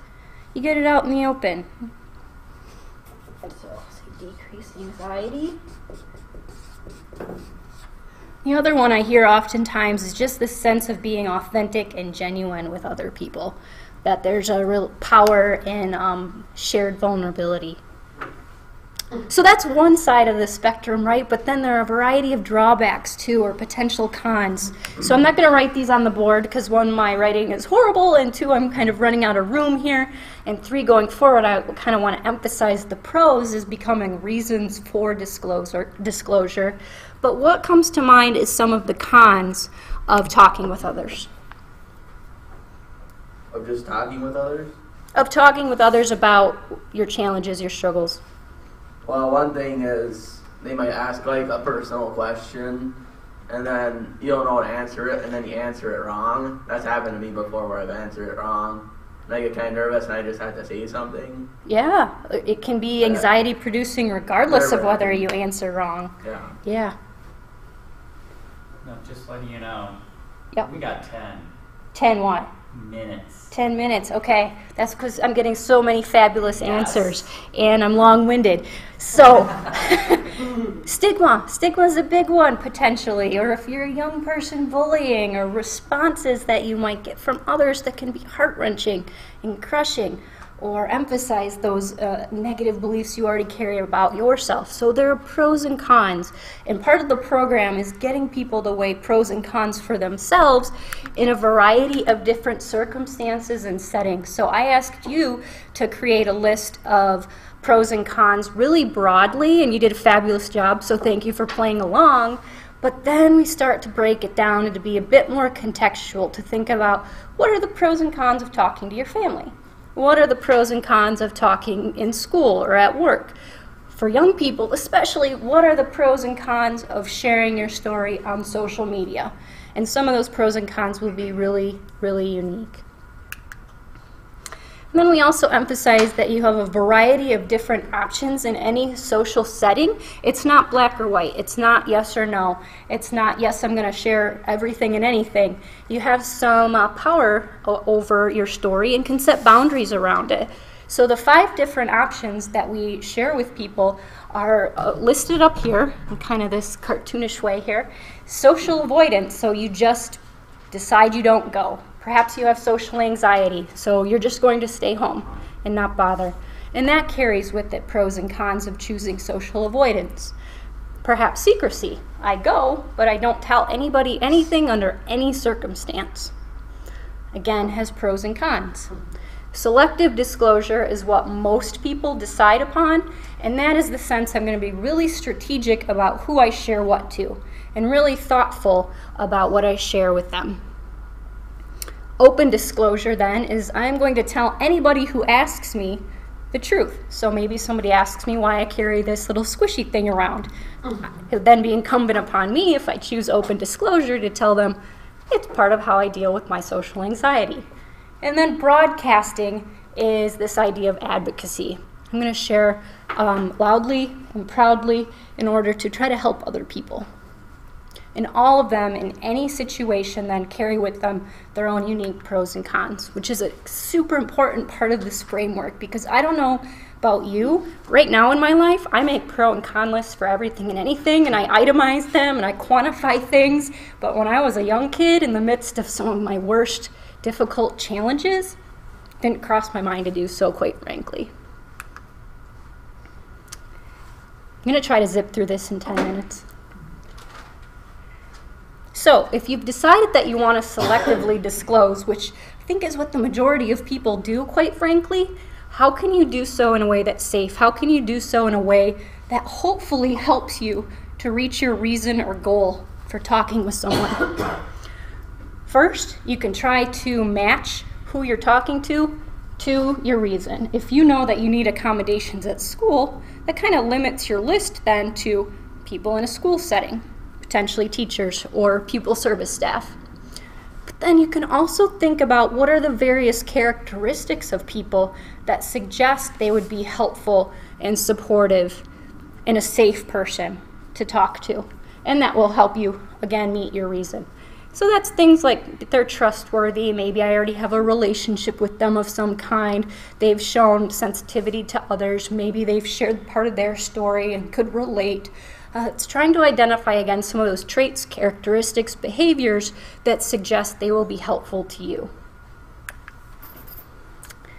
And then, even if you've done that, you need not jump all in and tell everyone everything. Instead, you can try to get a little bit more information to assure yourself that they will be helpful. And so we suggest doing something called testing the person for disclosure. And I love this strategy because people do this naturally. Sexual and gender minority youth often do this before coming out. People in my age cohort are starting to get married and have children, and so whenever somebody does so, we might take the opportunity to ask our partners, what do you think about so-and-so getting married? To try to get a little bit more information as to how somebody will respond to our own disclosure or our own needs. So, testing someone, just taking advantage of something that occurs naturally, be it in the media, be it in politics, be it in your personal life, to dig a little deeper into how somebody may respond. And then we go through an activity that helps people respond to negative responses, because that's a possibility. You might do all this legwork to determine who's a good, safe person. You've tested them out, you know your reason, and then lo and behold, somebody responds pretty schmuckily. It happens. It does. And it might be completely unintentional, a knee-jerk reaction, something to that effect. But if it happens with somebody you're disclosing to, it hurts. So how can we respond in a way potentially to salvage that relationship, to still get our needs met, hopefully, and to move on? Because I don't know about you, but if somebody responds to me pretty schmuckily, I'm going to back down, I'm going to become quiet and reserved and avoidant, or I'm going to be downright angry and mad. But that won't help the situation any. So we practice a strategy for how to continue that relationship, that conversation, and hopefully have it go well. And that is to do two things. One, just to keep reiterating what your reason is. If you need accommodations, just maintain that point. I'm coming to you because I need X, Y, or Z. As I said, I just need help. Something to that effect. And then, if you've already done all this legwork to determine they should be a good, safe person, call them out on their good nature. I expected better because I've observed you helping other people. So that's one tip that we share. But we also develop a more streamlined and individualized coping plan, coping strategies for how to manage and prepare for these, what can be really difficult conversations. Lesson 4 is where people are given the opportunity, if they so choose, to share their story, and we really emphasize that it's an opportunity to do so rather than an expectation. because we've taught you a process for weighing your pros and cons, and so if you've decided it's a good opportunity to do so, then you're given a chance, and you're given a chance to get feedback, positive feedback from other people about your story. And we put some really streamlined, strict boundaries and guidelines around sharing, around the length of how long you get to share, around that there will be no criticism of people sharing, and that everybody else in the group will respond with compliments or affirmation thereafter, but allow you to do so in whatever means feels comfortable and safe to you, and to express yourself, be it in the way of a rap song, a poem, a story, reading something, or however you see fit, basically. Lots of different ways to share your story, lots of different ways to do so in the program. But the one thing that we do emphasize, regardless of how you choose to share, is that it emphasizes not only the challenges and struggles that you have faced, but also the resilience, the strength, the wisdom that you bring as a result. And so we ask that about 50% of the storytelling be about that aspect of your story as well.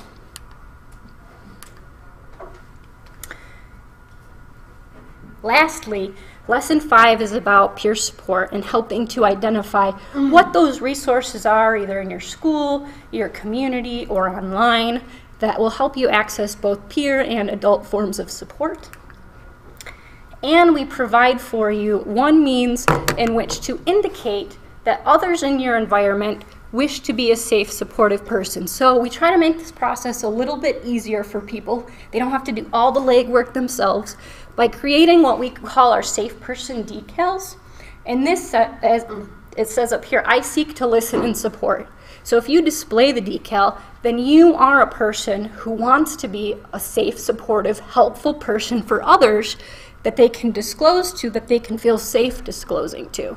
And we've purposely made the decals really broad so that it's applicable to people sharing with you any aspect of who they are, anything they're struggling with, any particular challenge. We've given out over 30,000 of these, and I think it'd be really fabulous if every high school in the state were to display them, actually. The second part of the decal are promises that you abide by, or that you seek to abide by if you display the decals. They are, you can learn more actually at our, sorry, I'm feeling rushed. Sorry to go over. Well, that's only because you're being rushed. I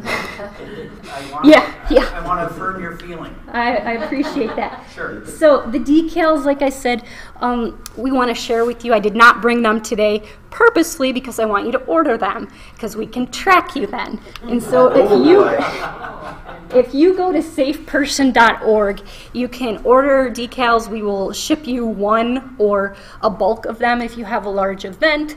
You can also see a training guide on how you can teach other people to abide by the 7 promises, or to put them into practice. And there are little video skits as well from high school students who actually show what the 7 promises look like, which I think is pretty fabulous. So I will be actually going back to Milwaukee after talking here today. It's an hour or so trip, and if I get a bunch of emails from people saying I want decals, I would be so stoked. Otherwise, I know it's kind of hard doing this kind of video format, so I just want to share my website or my email address with you up here in case you are interested in the Honest, Open, Proud program in a more thorough type of training and how it can be applicable for your particular community. We can set that up, be happy to work with you in order to do so. We provide these trainings all over the state and in partnership with a lot of really fabulous organizations and partners. And then you can also email wise@wisewisconsin.org if you want to learn more about this particular program, or order decals that way as well. So before you get off the hot seat, Sarah, a couple of questions. Sure.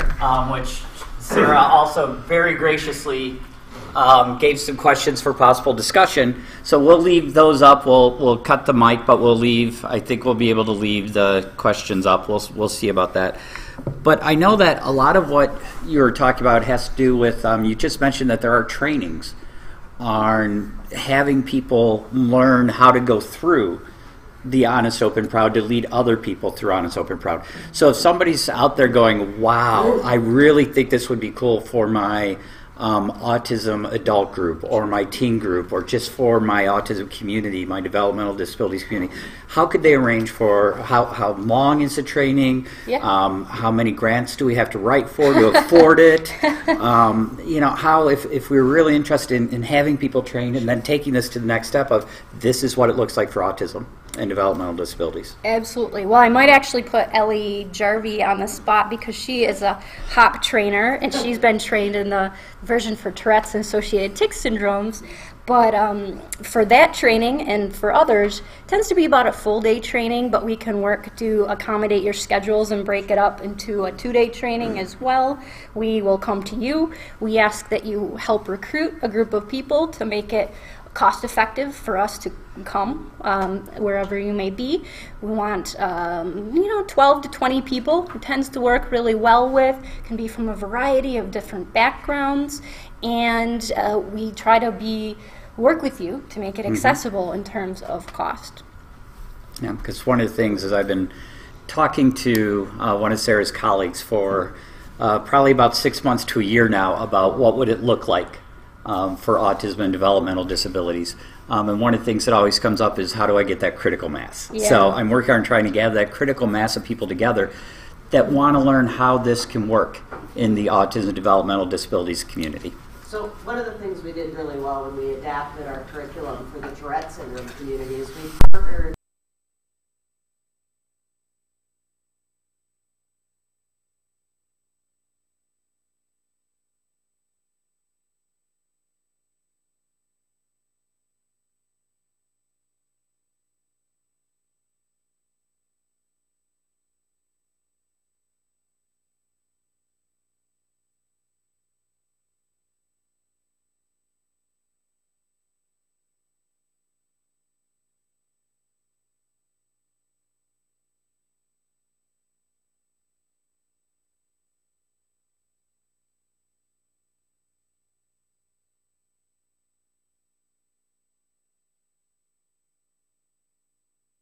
But I think for the Tourette's version, it meant emphasizing more the fact that you may have a visible challenge that you face. And so I think it doesn't take much in order to make it applicable for other groups. In fact, I think in one of the focus groups, some of the students said, hey, we would do this in a general, honest, open, and proud. You know, we wouldn't need a Tourette specific, so it's nice they have the option. Yeah, absolutely. As we say goodbye to Sarah, I want to bring James back up because there was a question that I'd love him to address that somebody sent me, which please don't try to send me all sorts of questions. I'm not going to be able to get to all of them, okay? But I did really like this question. But I will be, you all are now part of the Community Practice on Autism Spectrum Disorder and Developmental Disabilities listserv. So it's a WISC list. I send out things every so often about upcoming events. One of the things that we will do is we will be working with Rogers Memorial and, well, actually with Wise, Wisconsin, to see what we could do about having a couple trainings so that we can, really start to think about what does self-disclosure mean beyond just how do I tell my future employer that I might have a disability, because it means so much more than that. It means embracing who we are and choosing who gets to know what part of me. And I think that's really important to teach each other. Whether we have disabilities or not, it's important to teach each other. Well, enough said. Enough said. You said it much better. Thank you so much, Sarah. We will have these questions. I think we're going to be able to leave them on. But before we take a break, we did, for discussion, not just a break. That comes after your discussion. We had a question for James that I thought was really good because, I know I see this happening all the time. How do you handle it when others speak out for you? Mm-hmm. So, James, if you would like to... Well, I see personally that thing as positive and negative at the same time. Sometimes it's a good thing for people to speak out for you. Sometimes it's a bad thing. Let me give one example I can give when it's a good thing. A lot of teachers and parents are often concerned about what's going to happen when people with autism age out of the educational system. I went through that. Every adult goes through that. But I actually made a decision in terms of self-determination. I realized that even after I've graduated, there was no rule saying I couldn't continue to attend athletic events at my old high school. So I decided to continue attending those events. And eventually, the high school actually formally legitimized my ability to continue doing so. I was welcome to join my old high school's booster club, which turned out to also contain other adults who were former students who continued to support as well. Now, in that club, if people challenge or question, why am I still there? The booster club speaks out for me. That's a good thing. A bad thing, however, is when someone speaks out for you who doesn't necessarily know your situation and otherwise might actually make it worse. So an example I can give for that was when I was in a situation where I did not disclose a need to take my medication. And I had a reaction from not having that medication at an event. It was very visible. I passed out. People tried to speak up for me, saying, now, we don't know what it is, but we know it's probably not because he was a bad person or because he was basically neglecting his health. Although they tried their best to speak up for me, so a lot of people got very worried, and it made it worse, when in reality they should have just come to me and said, okay, what happened? When I eventually disclosed the medical side effect, that was everything was resolved, but I had to disclose it. No one could disclose that what really happened was somebody didn't give me the opportunity to take my medication when they should have, and someone didn't give me the means to store it when I needed it, and then I got sick. So thank you. And Sarah, if people want more information, I assume wisewisconsin.org would be a good place to go. Yes, or to my email. Or email her. So we'll leave these questions up. Please take some time for discussion. We will come back online with sound and everything, audio and visual, at 11:30. So feel free to split it up with about 7.5 minutes of discussion, 7.5 minutes of break. However you want to do it at your site. You know your site better than I do. We'll see you at 11:30.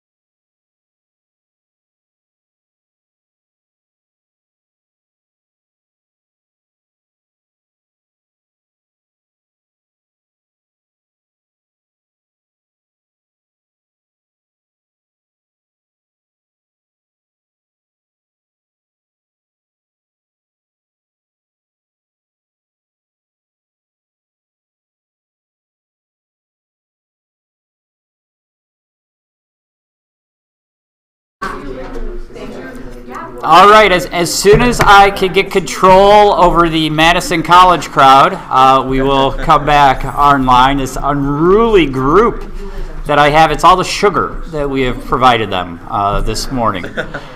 So it is great to be back. We had a really good discussion here. I'm hoping that your sites are taking advantage of that discussion time and talk about the different connections, the different ideas about what can be done locally. Sarah has reported to me that you didn't exactly crash her email server, but she is very, very excited with the request for the decals, which there is one outside my door, A123 of Waisman. If you need someone to talk to, come on by. Of course, I'm usually at places like this, but feel free, come on by, check out my office. We want to transition now to Matthew and Mitchell. Matthew, right here. Matthew. Mitchell. Okay, come over here, Matthew. Oh, okay. Okay, so Matthew and Mitchell, who I've met before, and you would think that I would figure this out, but I haven't. But Matthew and Mitchell are 21-year-olds and are currently attending Northeast Wisconsin Technical College, studying digital marketing, web design, promotion, and event management. So I need to get you guys on board to spread the word about the community practice. I'll utilize you later. All right. All good. Diagnosed with autistic disorder at age 3, both have received intensive and post-intensive in-home therapy, along with numerous additional interventions at home and school. They graduated from high school in 2015. You guys are getting old. Yeah. That was a long time ago. Really, that was a long time ago. 21, I can't believe I'm 21 That's already. crazy. Nearly 3 years. Oh my God, crazy. Oh well. Crazy. While there, they earned several varsity honors as managers, statisticians, and videographers for football and basketball. Both participated in varsity golf for 4 years, a game that infuriates me. And Mitchell earned the Most Improved Golfer award for 2 years in a row.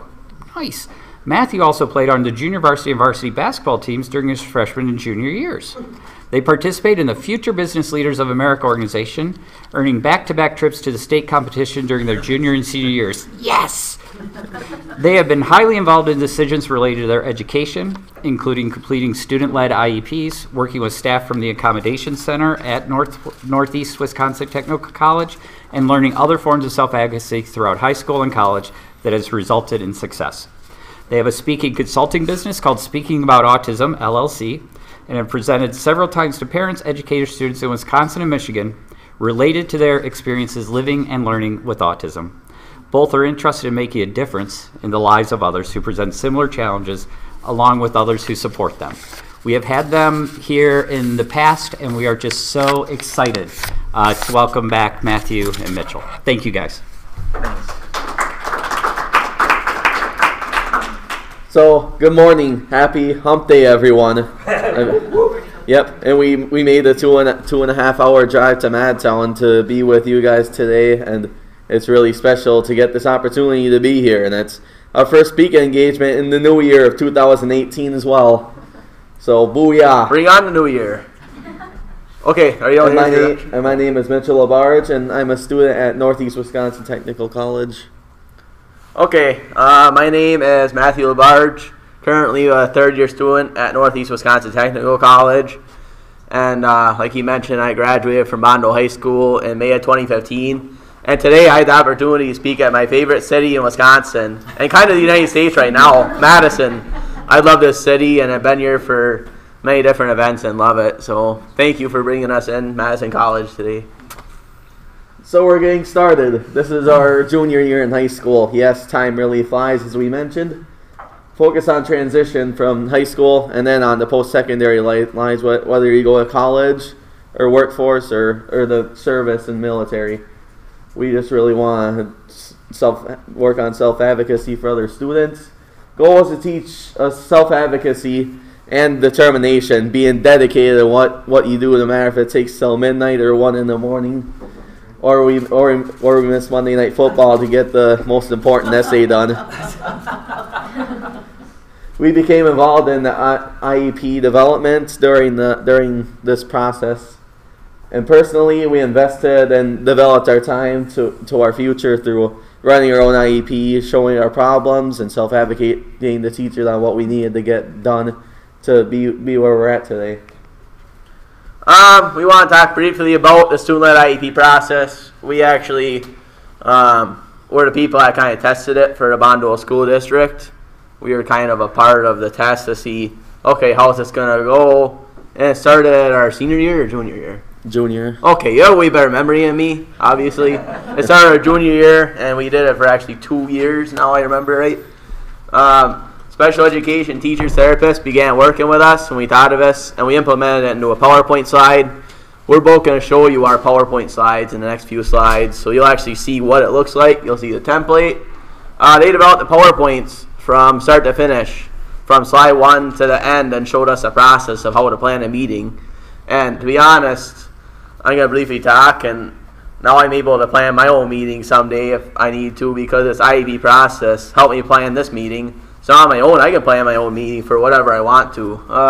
And then the most important discussion, what my disability is. And autism is my disability, the developmental disorder, as you all know.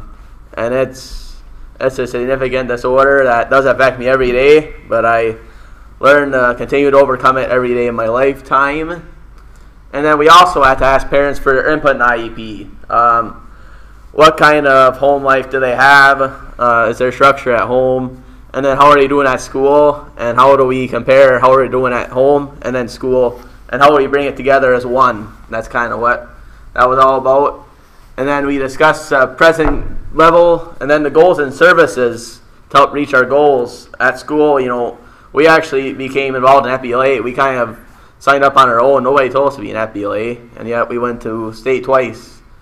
And the teacher, Mrs. Coles, that we had first for the advisor, she was really awesome. She accommodated for us and told us, hey, this is a good event. And then this kind of started our speaking business, the e-business event, and we did a fake business, made a fake book. Now we're currently working on a real book, actually, and we'll get into that later, but we're working on a real book. And then teachers practiced the final PowerPoint again. We kept repeating the process, so I would say as teachers or administrators continue to go through it so then the students understand it, because that's what we did to succeed. IEP presentations, your steps to success, educators, making sure technology is set up properly. This is an example. This is a wonderful classroom with great technology, a great computer, and a smart board just to set up and stream everything, and especially having your own flash drive. And I first learned the SkyDrive, saving and everything to SkyDrive, but those days are now over. And the students like us, we're the presenters. Have a staff member complete the legal IEP separate during the meeting. Offer incentives to students. We have a coffee shop still currently at Bondwell High School called the Bears Den. There was one really good special education teacher that started to run it, and it's a full coffee shop with popcorn, healthy snacks, and coffee there for students to take a bite to eat during their break time and watch a little TV on the process too. It's like a lounge area. So they offered free cards so we could buy our own item after working on our IEP. The week after the first week of school starts, just hammering it down and keep working hard to make it a successful meeting. And then actually this is what I was talking about. We're going to go through the IEP slides, right? So here we are. We're going through. This is my junior year. I'm introducing. Again, this is my words. Welcome to my IEP meeting. It's not a teacher's word. Teachers are awesome and everything, and for all the people at Bondwell that thought of this idea, well, including my mom, was really awesome. I thank everyone, including her, for giving us that opportunity to self-direct our IEPs, make it ourselves, and do it. It was actually independently, too. I mean, we literally did the PowerPoint slides. I remember with my teachers, I did the slides, and they asked me, what do you want to put on here? What are your goals for after college and after high school? And we put on like everything we could think of. It was you'll see on my presentation, it was my thoughts, and they're all my words. It wasn't anybody else's words other than mine, and that's what I think is so cool about self-directed IEPs. So let's keep going. These are the things that the teachers notice about me. I participate well in class. I always have a smile on my face. Whenever I'm in the hallway, I don't even know I'm smile because people smile at me. I'm like, I don't even know I'm smiling at the time because I don't. I have no idea. Hard worker. I'm more willing to help anyone with any issue. If they come up to me and talk to me, I will talk to any human being in the world pretty much. That's probably a good thing. I don't know. And then I also have a huge passion for sports. Love sports. March Madness is on tomorrow, and I was a basketball coach over the winter, so I can talk about sports all day. But we're focused on IEPs, so I'm trying to keep my priorities straight. Focus or things to improve on. Ask more questions in class. Like, I got to make sure in college, sometimes I don't ask questions. I'm shy. Well, I don't know something, I got to make sure I ask it. And that's something that I'm still working on currently. This is how you can help me. A comment. Oops, excuse me. This is yours. Oh, you can talk. Go ahead. Accommodations. That's how you can help me. This is very similar to my IEP. So tests and quizzes, for me, reading tests and quizzes is really helpful. You can really learn and visualize what you studied. When you really studied 100 times before the test came, then you felt smarter and you got the answer correct. Taking tests in a quiet area. It's really distracting when other people are walking or putting on their headphones, and even just things as setting their cell phone down when we're trying to take the most important exam. Taking notes from other people that have all main points. We're on time crunch, and it's something good to say, but I'll move on. Being able to type my notes.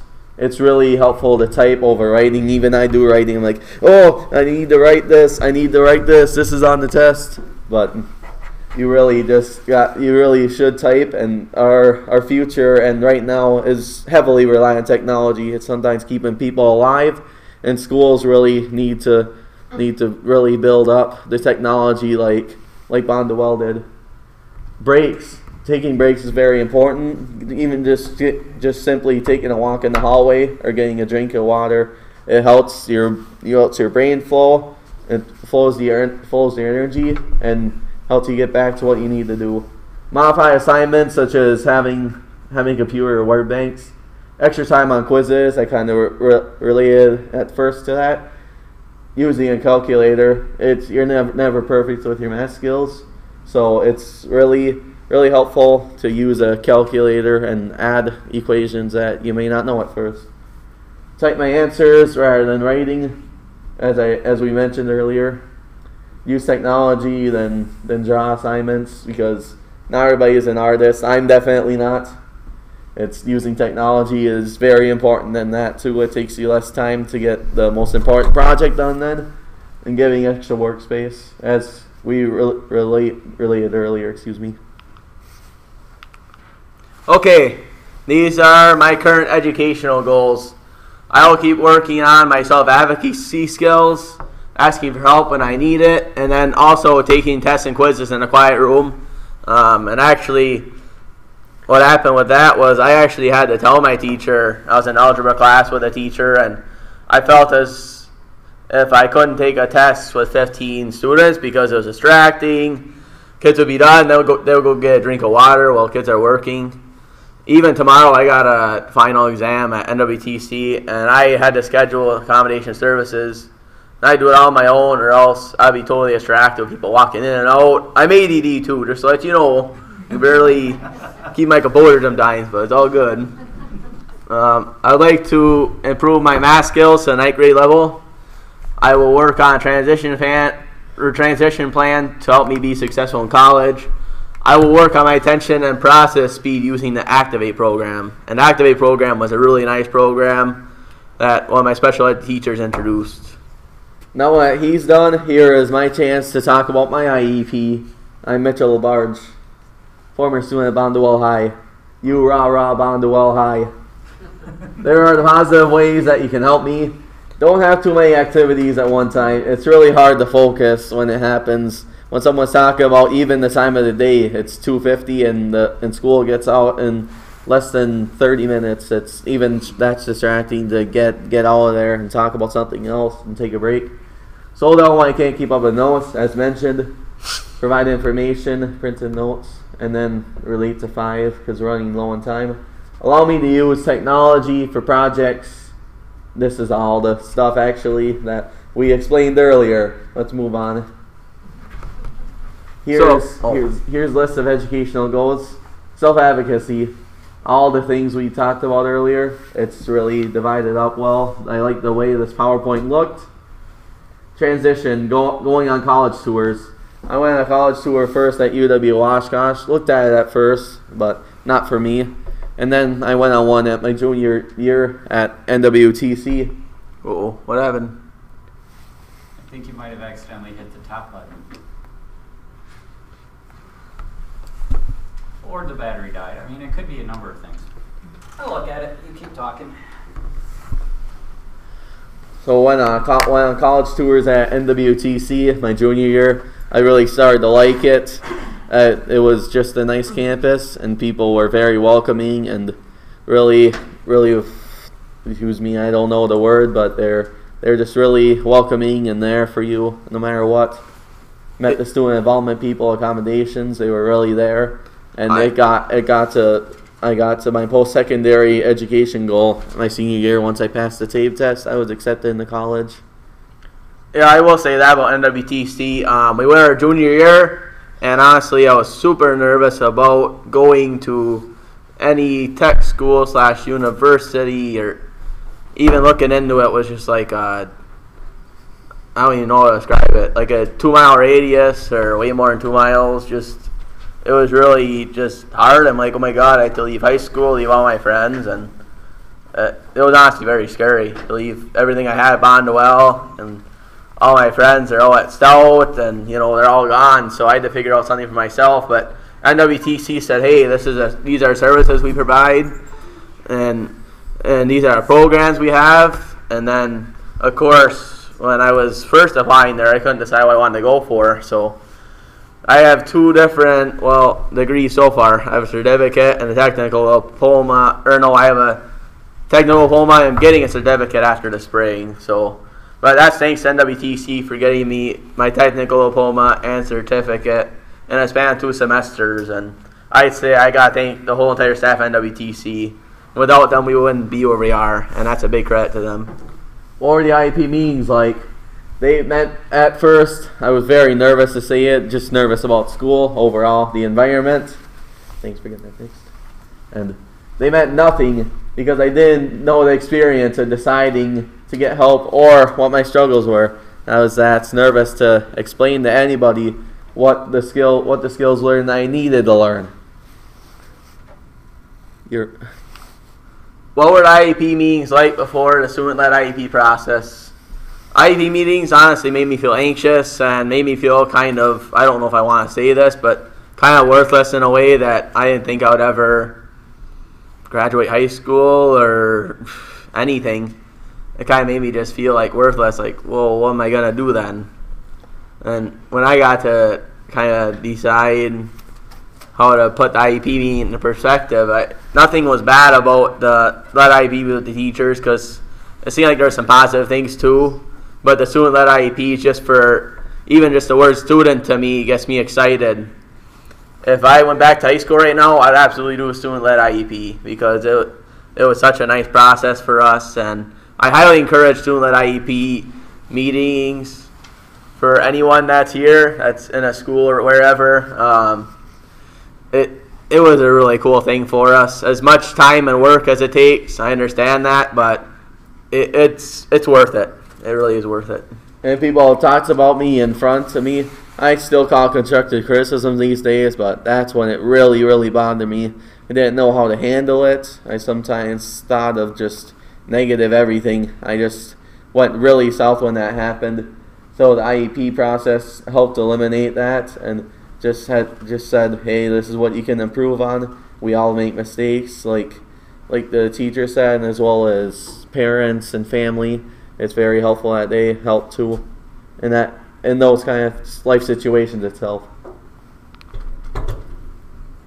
How the process of student-led IEP, it helped. It helped when I learned self-advocacy skills such as asking for help. Teachers really saw that. They said in our parent-teacher conferences how well we're doing with it, how great of students we are, and we learned important strategies which we ended up using for college after a few months of nervousness. we use the same same theory in college. I ask help when I need a question or what something means. Still don't know sometimes what vocabulary means, even the vocabulary of racism. Sometimes I think of it differently than what the term says in my diversity class right now. Learning that is good for the future, and I'm starting to get used to it as time goes on. I need accommodations. Sometimes need to retake a quiz one more time just to really process the information better and feel better about myself after working harder when I put in more time with it. All right, I will just briefly say mine. I learned to go back. Oh, my bad. I mean to yell at you, but I learned to develop self-advocacy skills. Nope, other one. Such as asking for help in high school, which made me learn important strategies for college. So learning in high school how to develop the self-advocacy skills was super important. More as I had more self-confidence, which I could explain to the teachers what my struggles were, and it did make my school year more successful, and I started to enjoy it in ways when I kept succeeding in life and in school itself. Our college years, well, I know about NWTC, but here was our timeline for college years. We also had struggles. We've done presentations from age 3 when we first got diagnosed with autism all the way to college. But today we're just kind of sticking to student-led IEPs, but we've had many presentations on the whole stage of it. Today we're focusing just on these. Freshman year, the importance of self-advocacy skills. We continue to build skills every day. Every day we continue to work hard. We continue to commit to whatever we want to do. And as adults, we can decide where we want to go. People have been very supportive of me lately. Sometimes I'm all over the place, but hey, I'm an adult. I got to go do what I got to do. I got to go to work. I got to go to school. I got to do my commitments that I want to commit to and do the things that I do commit to in a full effort. Initiating help as a college freshman. First, one of my main things was getting help from accommodation services staff. That was one of the main things that really helped me be successful at NWTC. Also, when I had anxiety, I would get coaching from parents as well to talk to instructors because I wouldn't talk to an instructor. And one time I was emailing somebody about a math assignment that was wrong, and I was so nervous to talk to the person, but the person helped me out a lot, and I appreciated her feedback and understanding that I didn't understand the math, and I really struggle with math, so math, not my word, but math, so I really struggle with that subject and really don't like seeing a math problem. It gives me blurs and I can't stand it, but she was at least there to talk to me about it and to help me and coach me. Small steps. I then emailed the instructor. The first step was I emailed them, and then if they didn't answer the email, I'll go talk to them. Overcoming anxiety. The more help we got with anything, it could be home life, it could be school, anything, the easier it got. We got help with many things in our lives, and the more I asked for help, the easier it got for me. And some teachers, they're not easy to talk to, and it's okay, you got to keep trying. Okay. Utilizing resources, counseling services, they're always there for you when you need help. They're free licensed counselors whenever you need them, and they'll assist you at NWTC. Accommodation services, we've related to that about 3-4 times now, so that might be a little old of a subject. And student involvement activities. The career planning with advisors, really just talking to them, making sure your future is relative for what you really want to do, and have your parents come at least once to make sure they're on the same page with what you want to do. And self-directed education, here's where we're at right now. I finished the technical diploma like I talked about earlier. In December, I'm finishing my certification in promotions and event management, actually by May of 2018, so I'm hoping to use what I learned in that certification to use it with this business and other areas in my life. So I'm actually going to take that very seriously this summer and do some work for my business.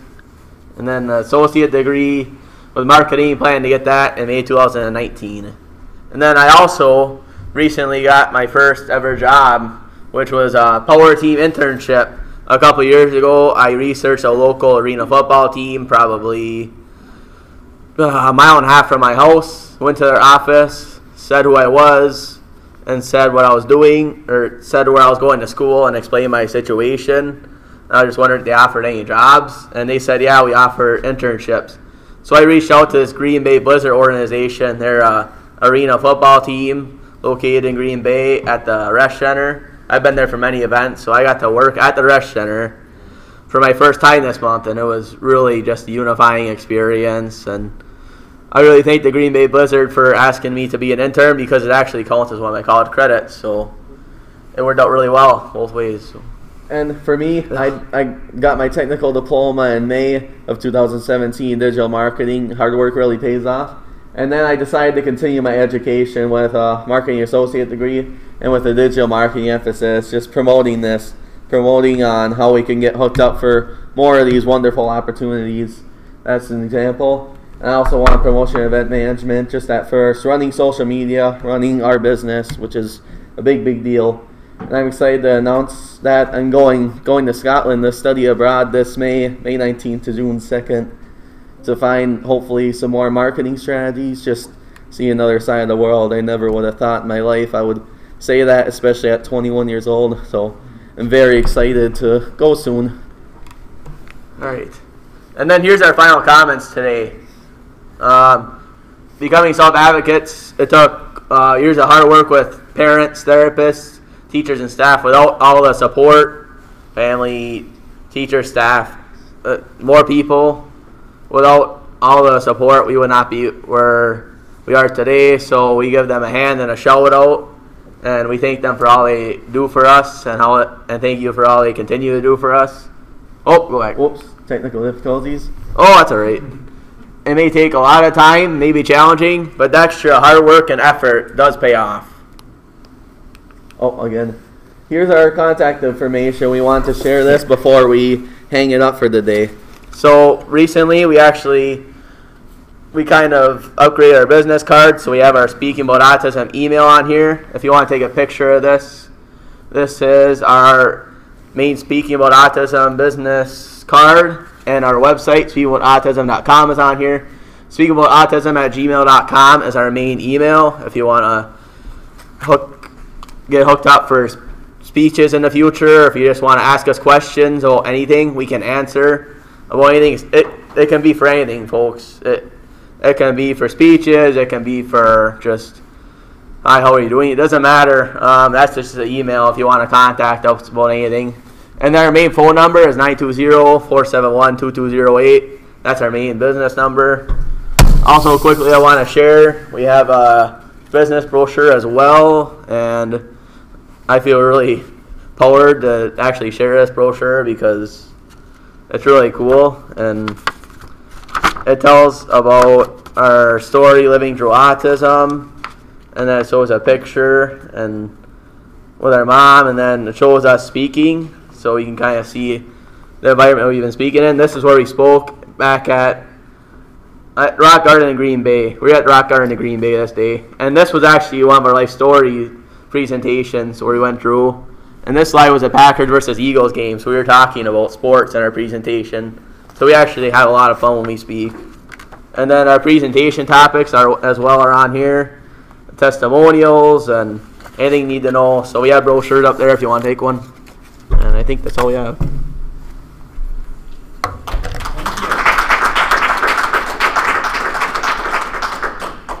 As we transition to the next speaker that I have somewhere. Yes, not there. Yes! All right, thank you guys very much. We might have time at the end for questions, so I hope that you'll hang around and eat some more food. Oh, yeah. Hand out the brochures at the end. Yep. Thank you guys very much. Better bring up Emma. So half the time I remember what I'm doing, half the time I don't.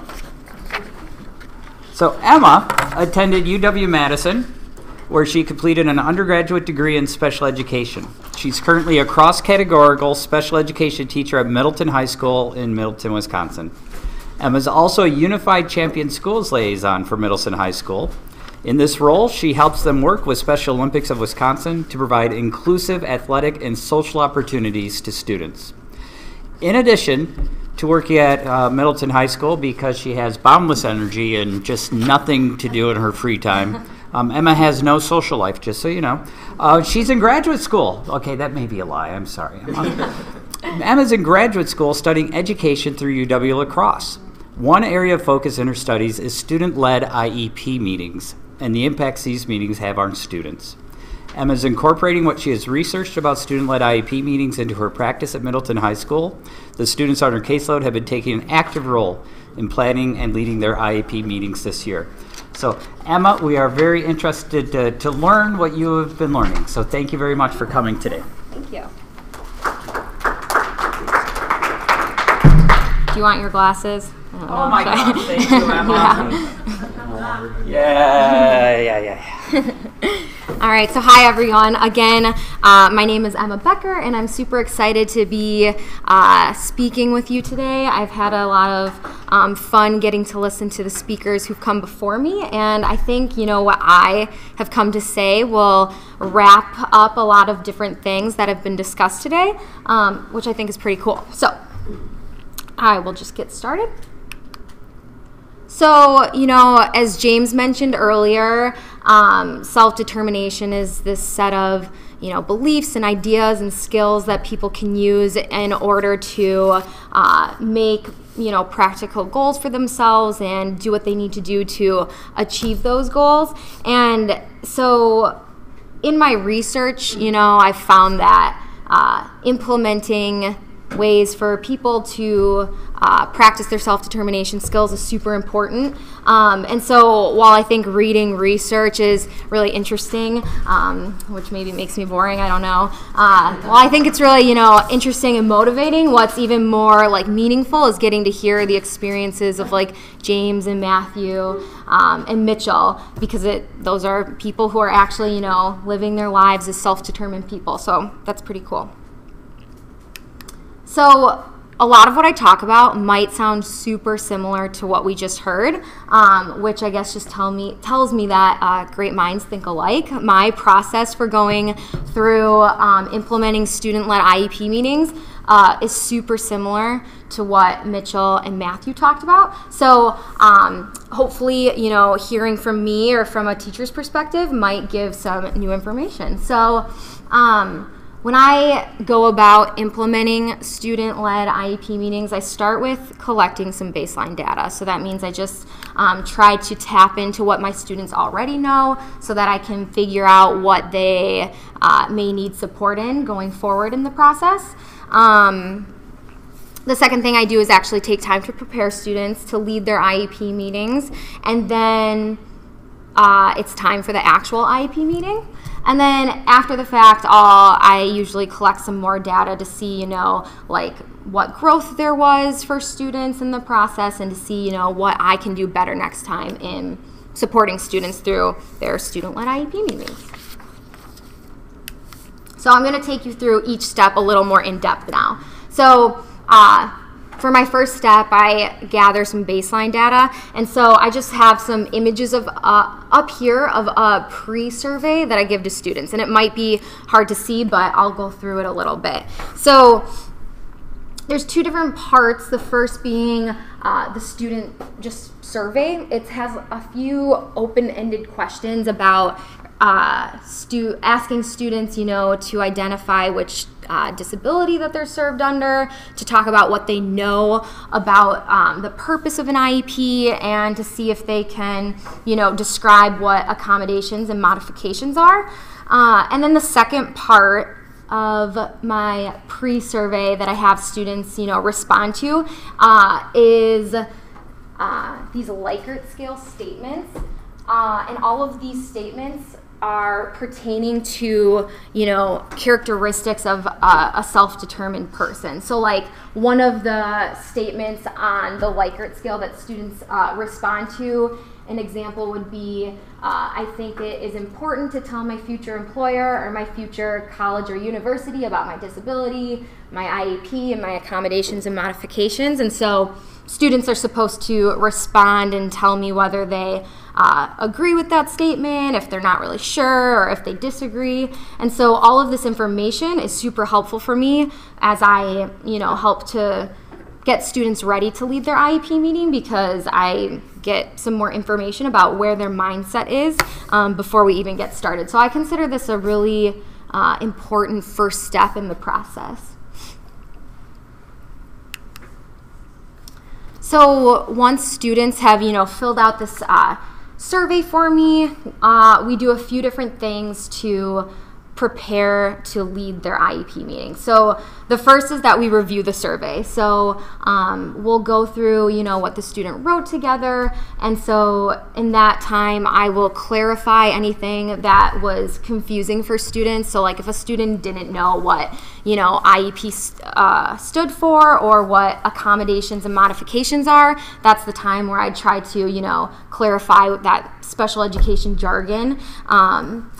And then after after I've done some explicit teaching about what an IEP is and what a student's accommodations and modifications are, we work on creating a presentation. And it's really almost exactly the same thing as what Matthew Mitchell went through. So I have a template of a PowerPoint presentation that students are able to insert their information into, and depending just like on the student, some students do this mostly independently, whereas other students require a lot more support. I just kind of accommodate and modify on the fly when it comes to this process. So once the students have gotten all of their information together into a presentation, we take time to practice. So they will go through the presentation with me, and I'll be able to, see if there are any parts of the presentation that we might need to talk further about, so that they feel like they're ready to lead the IEP meeting. Oh, and another thing I forgot to mention is I also have a template for a script that students, could use if they wanted an extra tool or resource while they're leading their IEP meeting in addition to the PowerPoint. I haven't had any students use it, but I did have one student make his own script, which I thought was really awesome because it just showed me that he was taking an extra step to take ownership over his IEP meeting and over his education, which was good to see. So now I'm going to go into what the IEP meetings would look like. And so I start every meeting pretty much the same way. And so what I do is I have this poster hanging up in the room of where we have our meeting, and I will have everyone at the meeting go around and introduce themselves and share a strength of the student that we're meeting for, and I'll just record what everybody says on the poster. And so this is an example from my most recent IEP meeting, and I do this for a few different reasons. First, I just want to get the meeting off to a positive start, and I think it's important to keep meetings student-centered and strength-driven, which I think this is an activity that helps to do that. And then I think it's also powerful to have a visual representation to refer back to that talks about what a student's strengths are. Even as we go through the meeting, we might talk about things that may need improvement or areas to work on, and it's always good to keep these things in mind as you go through the meeting. So after we go through and fill out this strengths poster is the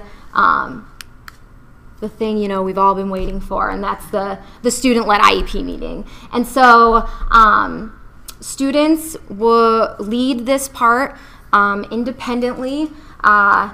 For the most part, most students lead this part independently. There are some students who might not be at the place where they're ready to lead it fully individually or independently, and so then I might, step in and help to guide students. But for the most part, in my experience, students have been able to do this, especially with all of the preparation work.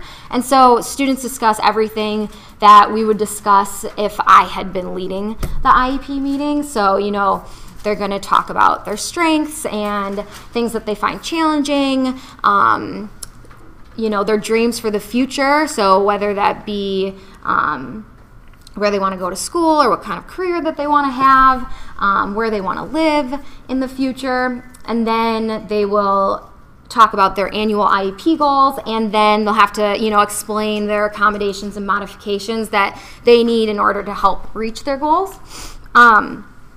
And so when I first, you know, started this process, it was a little intimidating or kind of difficult to, you know, lose control of the meeting and to hand it over to somebody else. But, you know, that's really important because the meetings are all about the students. So it only makes sense to me really that they're the ones taking the lead in the meeting. And so I had one student, you know, go through this whole process, and he's a really bright kid. He has goals to be like an aircraft designer, and he is generally a super quiet person. He doesn't usually talk louder than a whisper at school, but at his IEP meeting, it was like a complete 180, which was really fun to see him be a part of. You know, he was speaking at the appropriate volume, and he seemed really proud to be going over all of the information in his presentation. And, you know, he almost didn't want to stop talking about things. And so that was a pretty, you know, great experience for that student.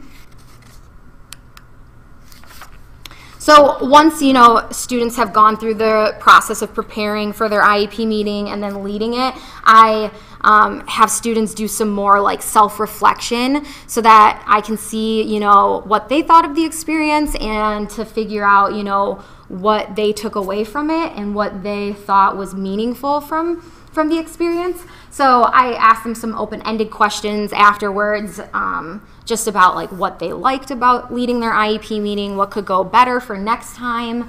And then same with the pre-survey, I have some, you know, statements that students tell me whether they agree with or disagree with the statements. And so like an example of one of those statements would be, I think leading my IEP meeting helped me become more confident in my disability and my skills.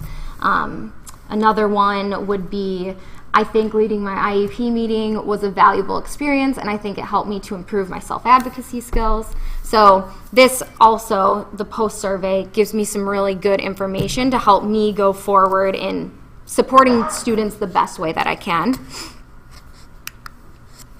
And so I just put together some data from 3 different students that have done student-led IEP meetings this school year. So the blue columns represent the number of questions that students got correct on the pre-survey. So these would be questions about like, what does an IEP, or what does IEP stand for? What are accommodations and modifications? Those more like objective questions. And then the red columns represent the number of questions students got correct in the post-survey when they answered those questions again. So 2 of the 3 students, you know, improved on what they knew about their IEP and their disability and accommodations and modifications after going through the student-led IEP process, which I see as a good indicator that, you know, it was a valuable learning experience because that they took away something, even though they were,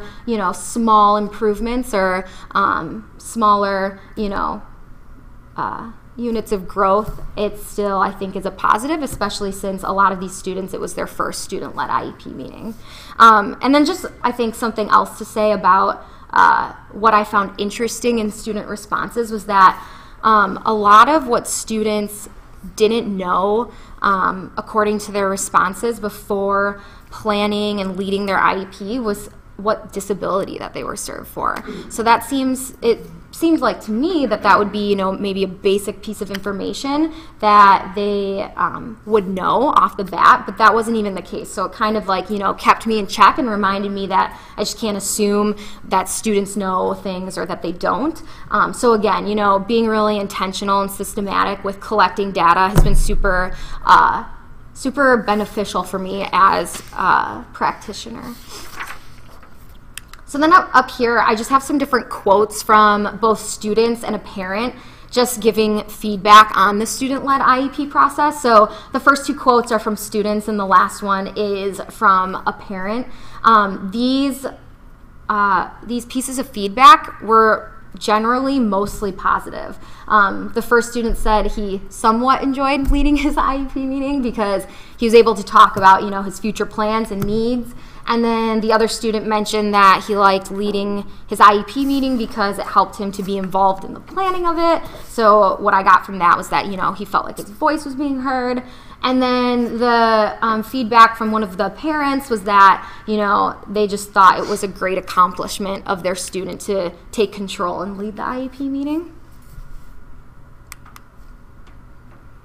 So my reflections as a teacher on student-led IEP meetings is that they're best practice. And so even, you know, if students can't completely independently lead an IEP meeting, getting student voice and engagement as much as possible is really important. And sort of like Matthew and Mitchell said in their presentation, this takes a lot of time and effort. You know, it's a lot easier for me to just come in prepared with the information that I need to go through, and maybe that it's more efficient that way even, but it's like this is such a great opportunity for students to be building some really important skills that will come in handy for them after high school. So it's just a matter of prioritizing time and prioritizing this as something to focus on. And then just like I really saw students taking control of their education and ownership over their IEP meetings, which is really what it's all about. So with the last, you know, like 15 minutes after this session for when you have time to discuss, you know, here and at the satellite locations, I just put some different things to maybe think about or discuss. One being, if you're an educator or if you work within a school, K-12 school capacity, how can you incorporate student-led IEP meetings or just at least aspects of student-led IEP meetings at your schools? And then just more generally, what are some strategies that you have used to support people with disabilities in practicing self-determination and self-advocacy, you know, in school, at home, in the community, and not even just high school age students, but also younger students as well. And so that's all I have. I appreciate you listening, and thank you. Thank you, Emma. Yeah, of course. Don't go too far. So, a couple questions. You just mentioned sort of there at the end. I know you work with high school students. Do you have any adaptations or changes for like how to, I know we're supposed to incorporate that student voice at a certain age and that they're supposed to be leading their education, their IP meetings.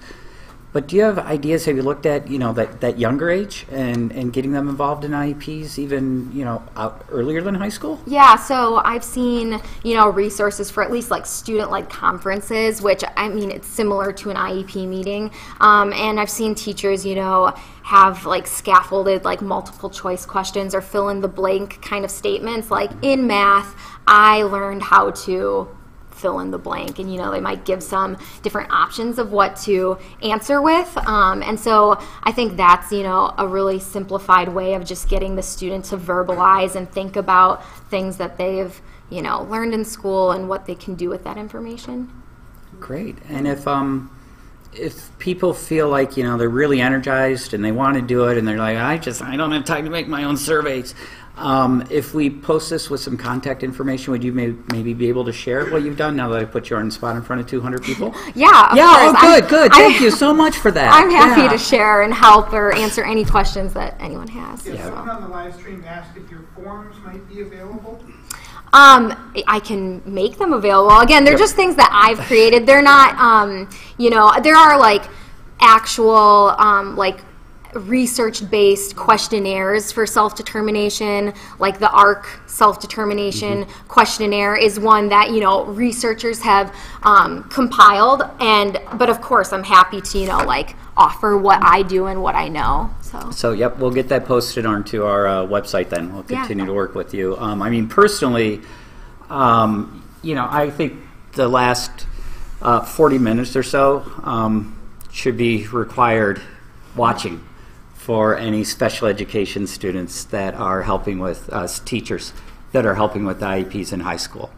I think this is the time and the support network that is there to help our students to learn self-advocacy, to learn who am I, what do I want, what do I like, because we all carry that forward throughout our entire lives.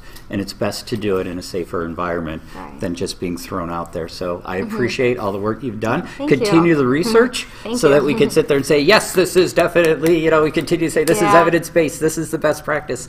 This works. And I love the fact that we got the personal stories of how it works from the educator side of how it works.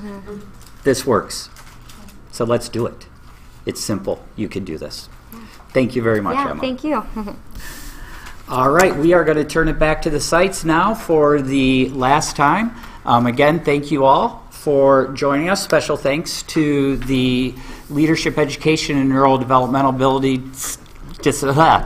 Disabilities Program at the University of Wisconsin-Madison Weisman Center, along with Madison College, along with Weisman Center for the tech support. All of the awesome site people, make sure you clap for your site people who put together these things, because there's no way I could set up 17 different viewing sites.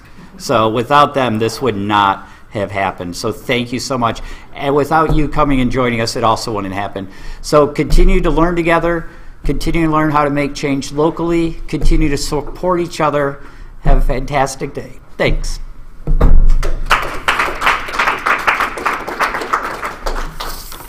Questions for Matthew, Mitchell, Emma?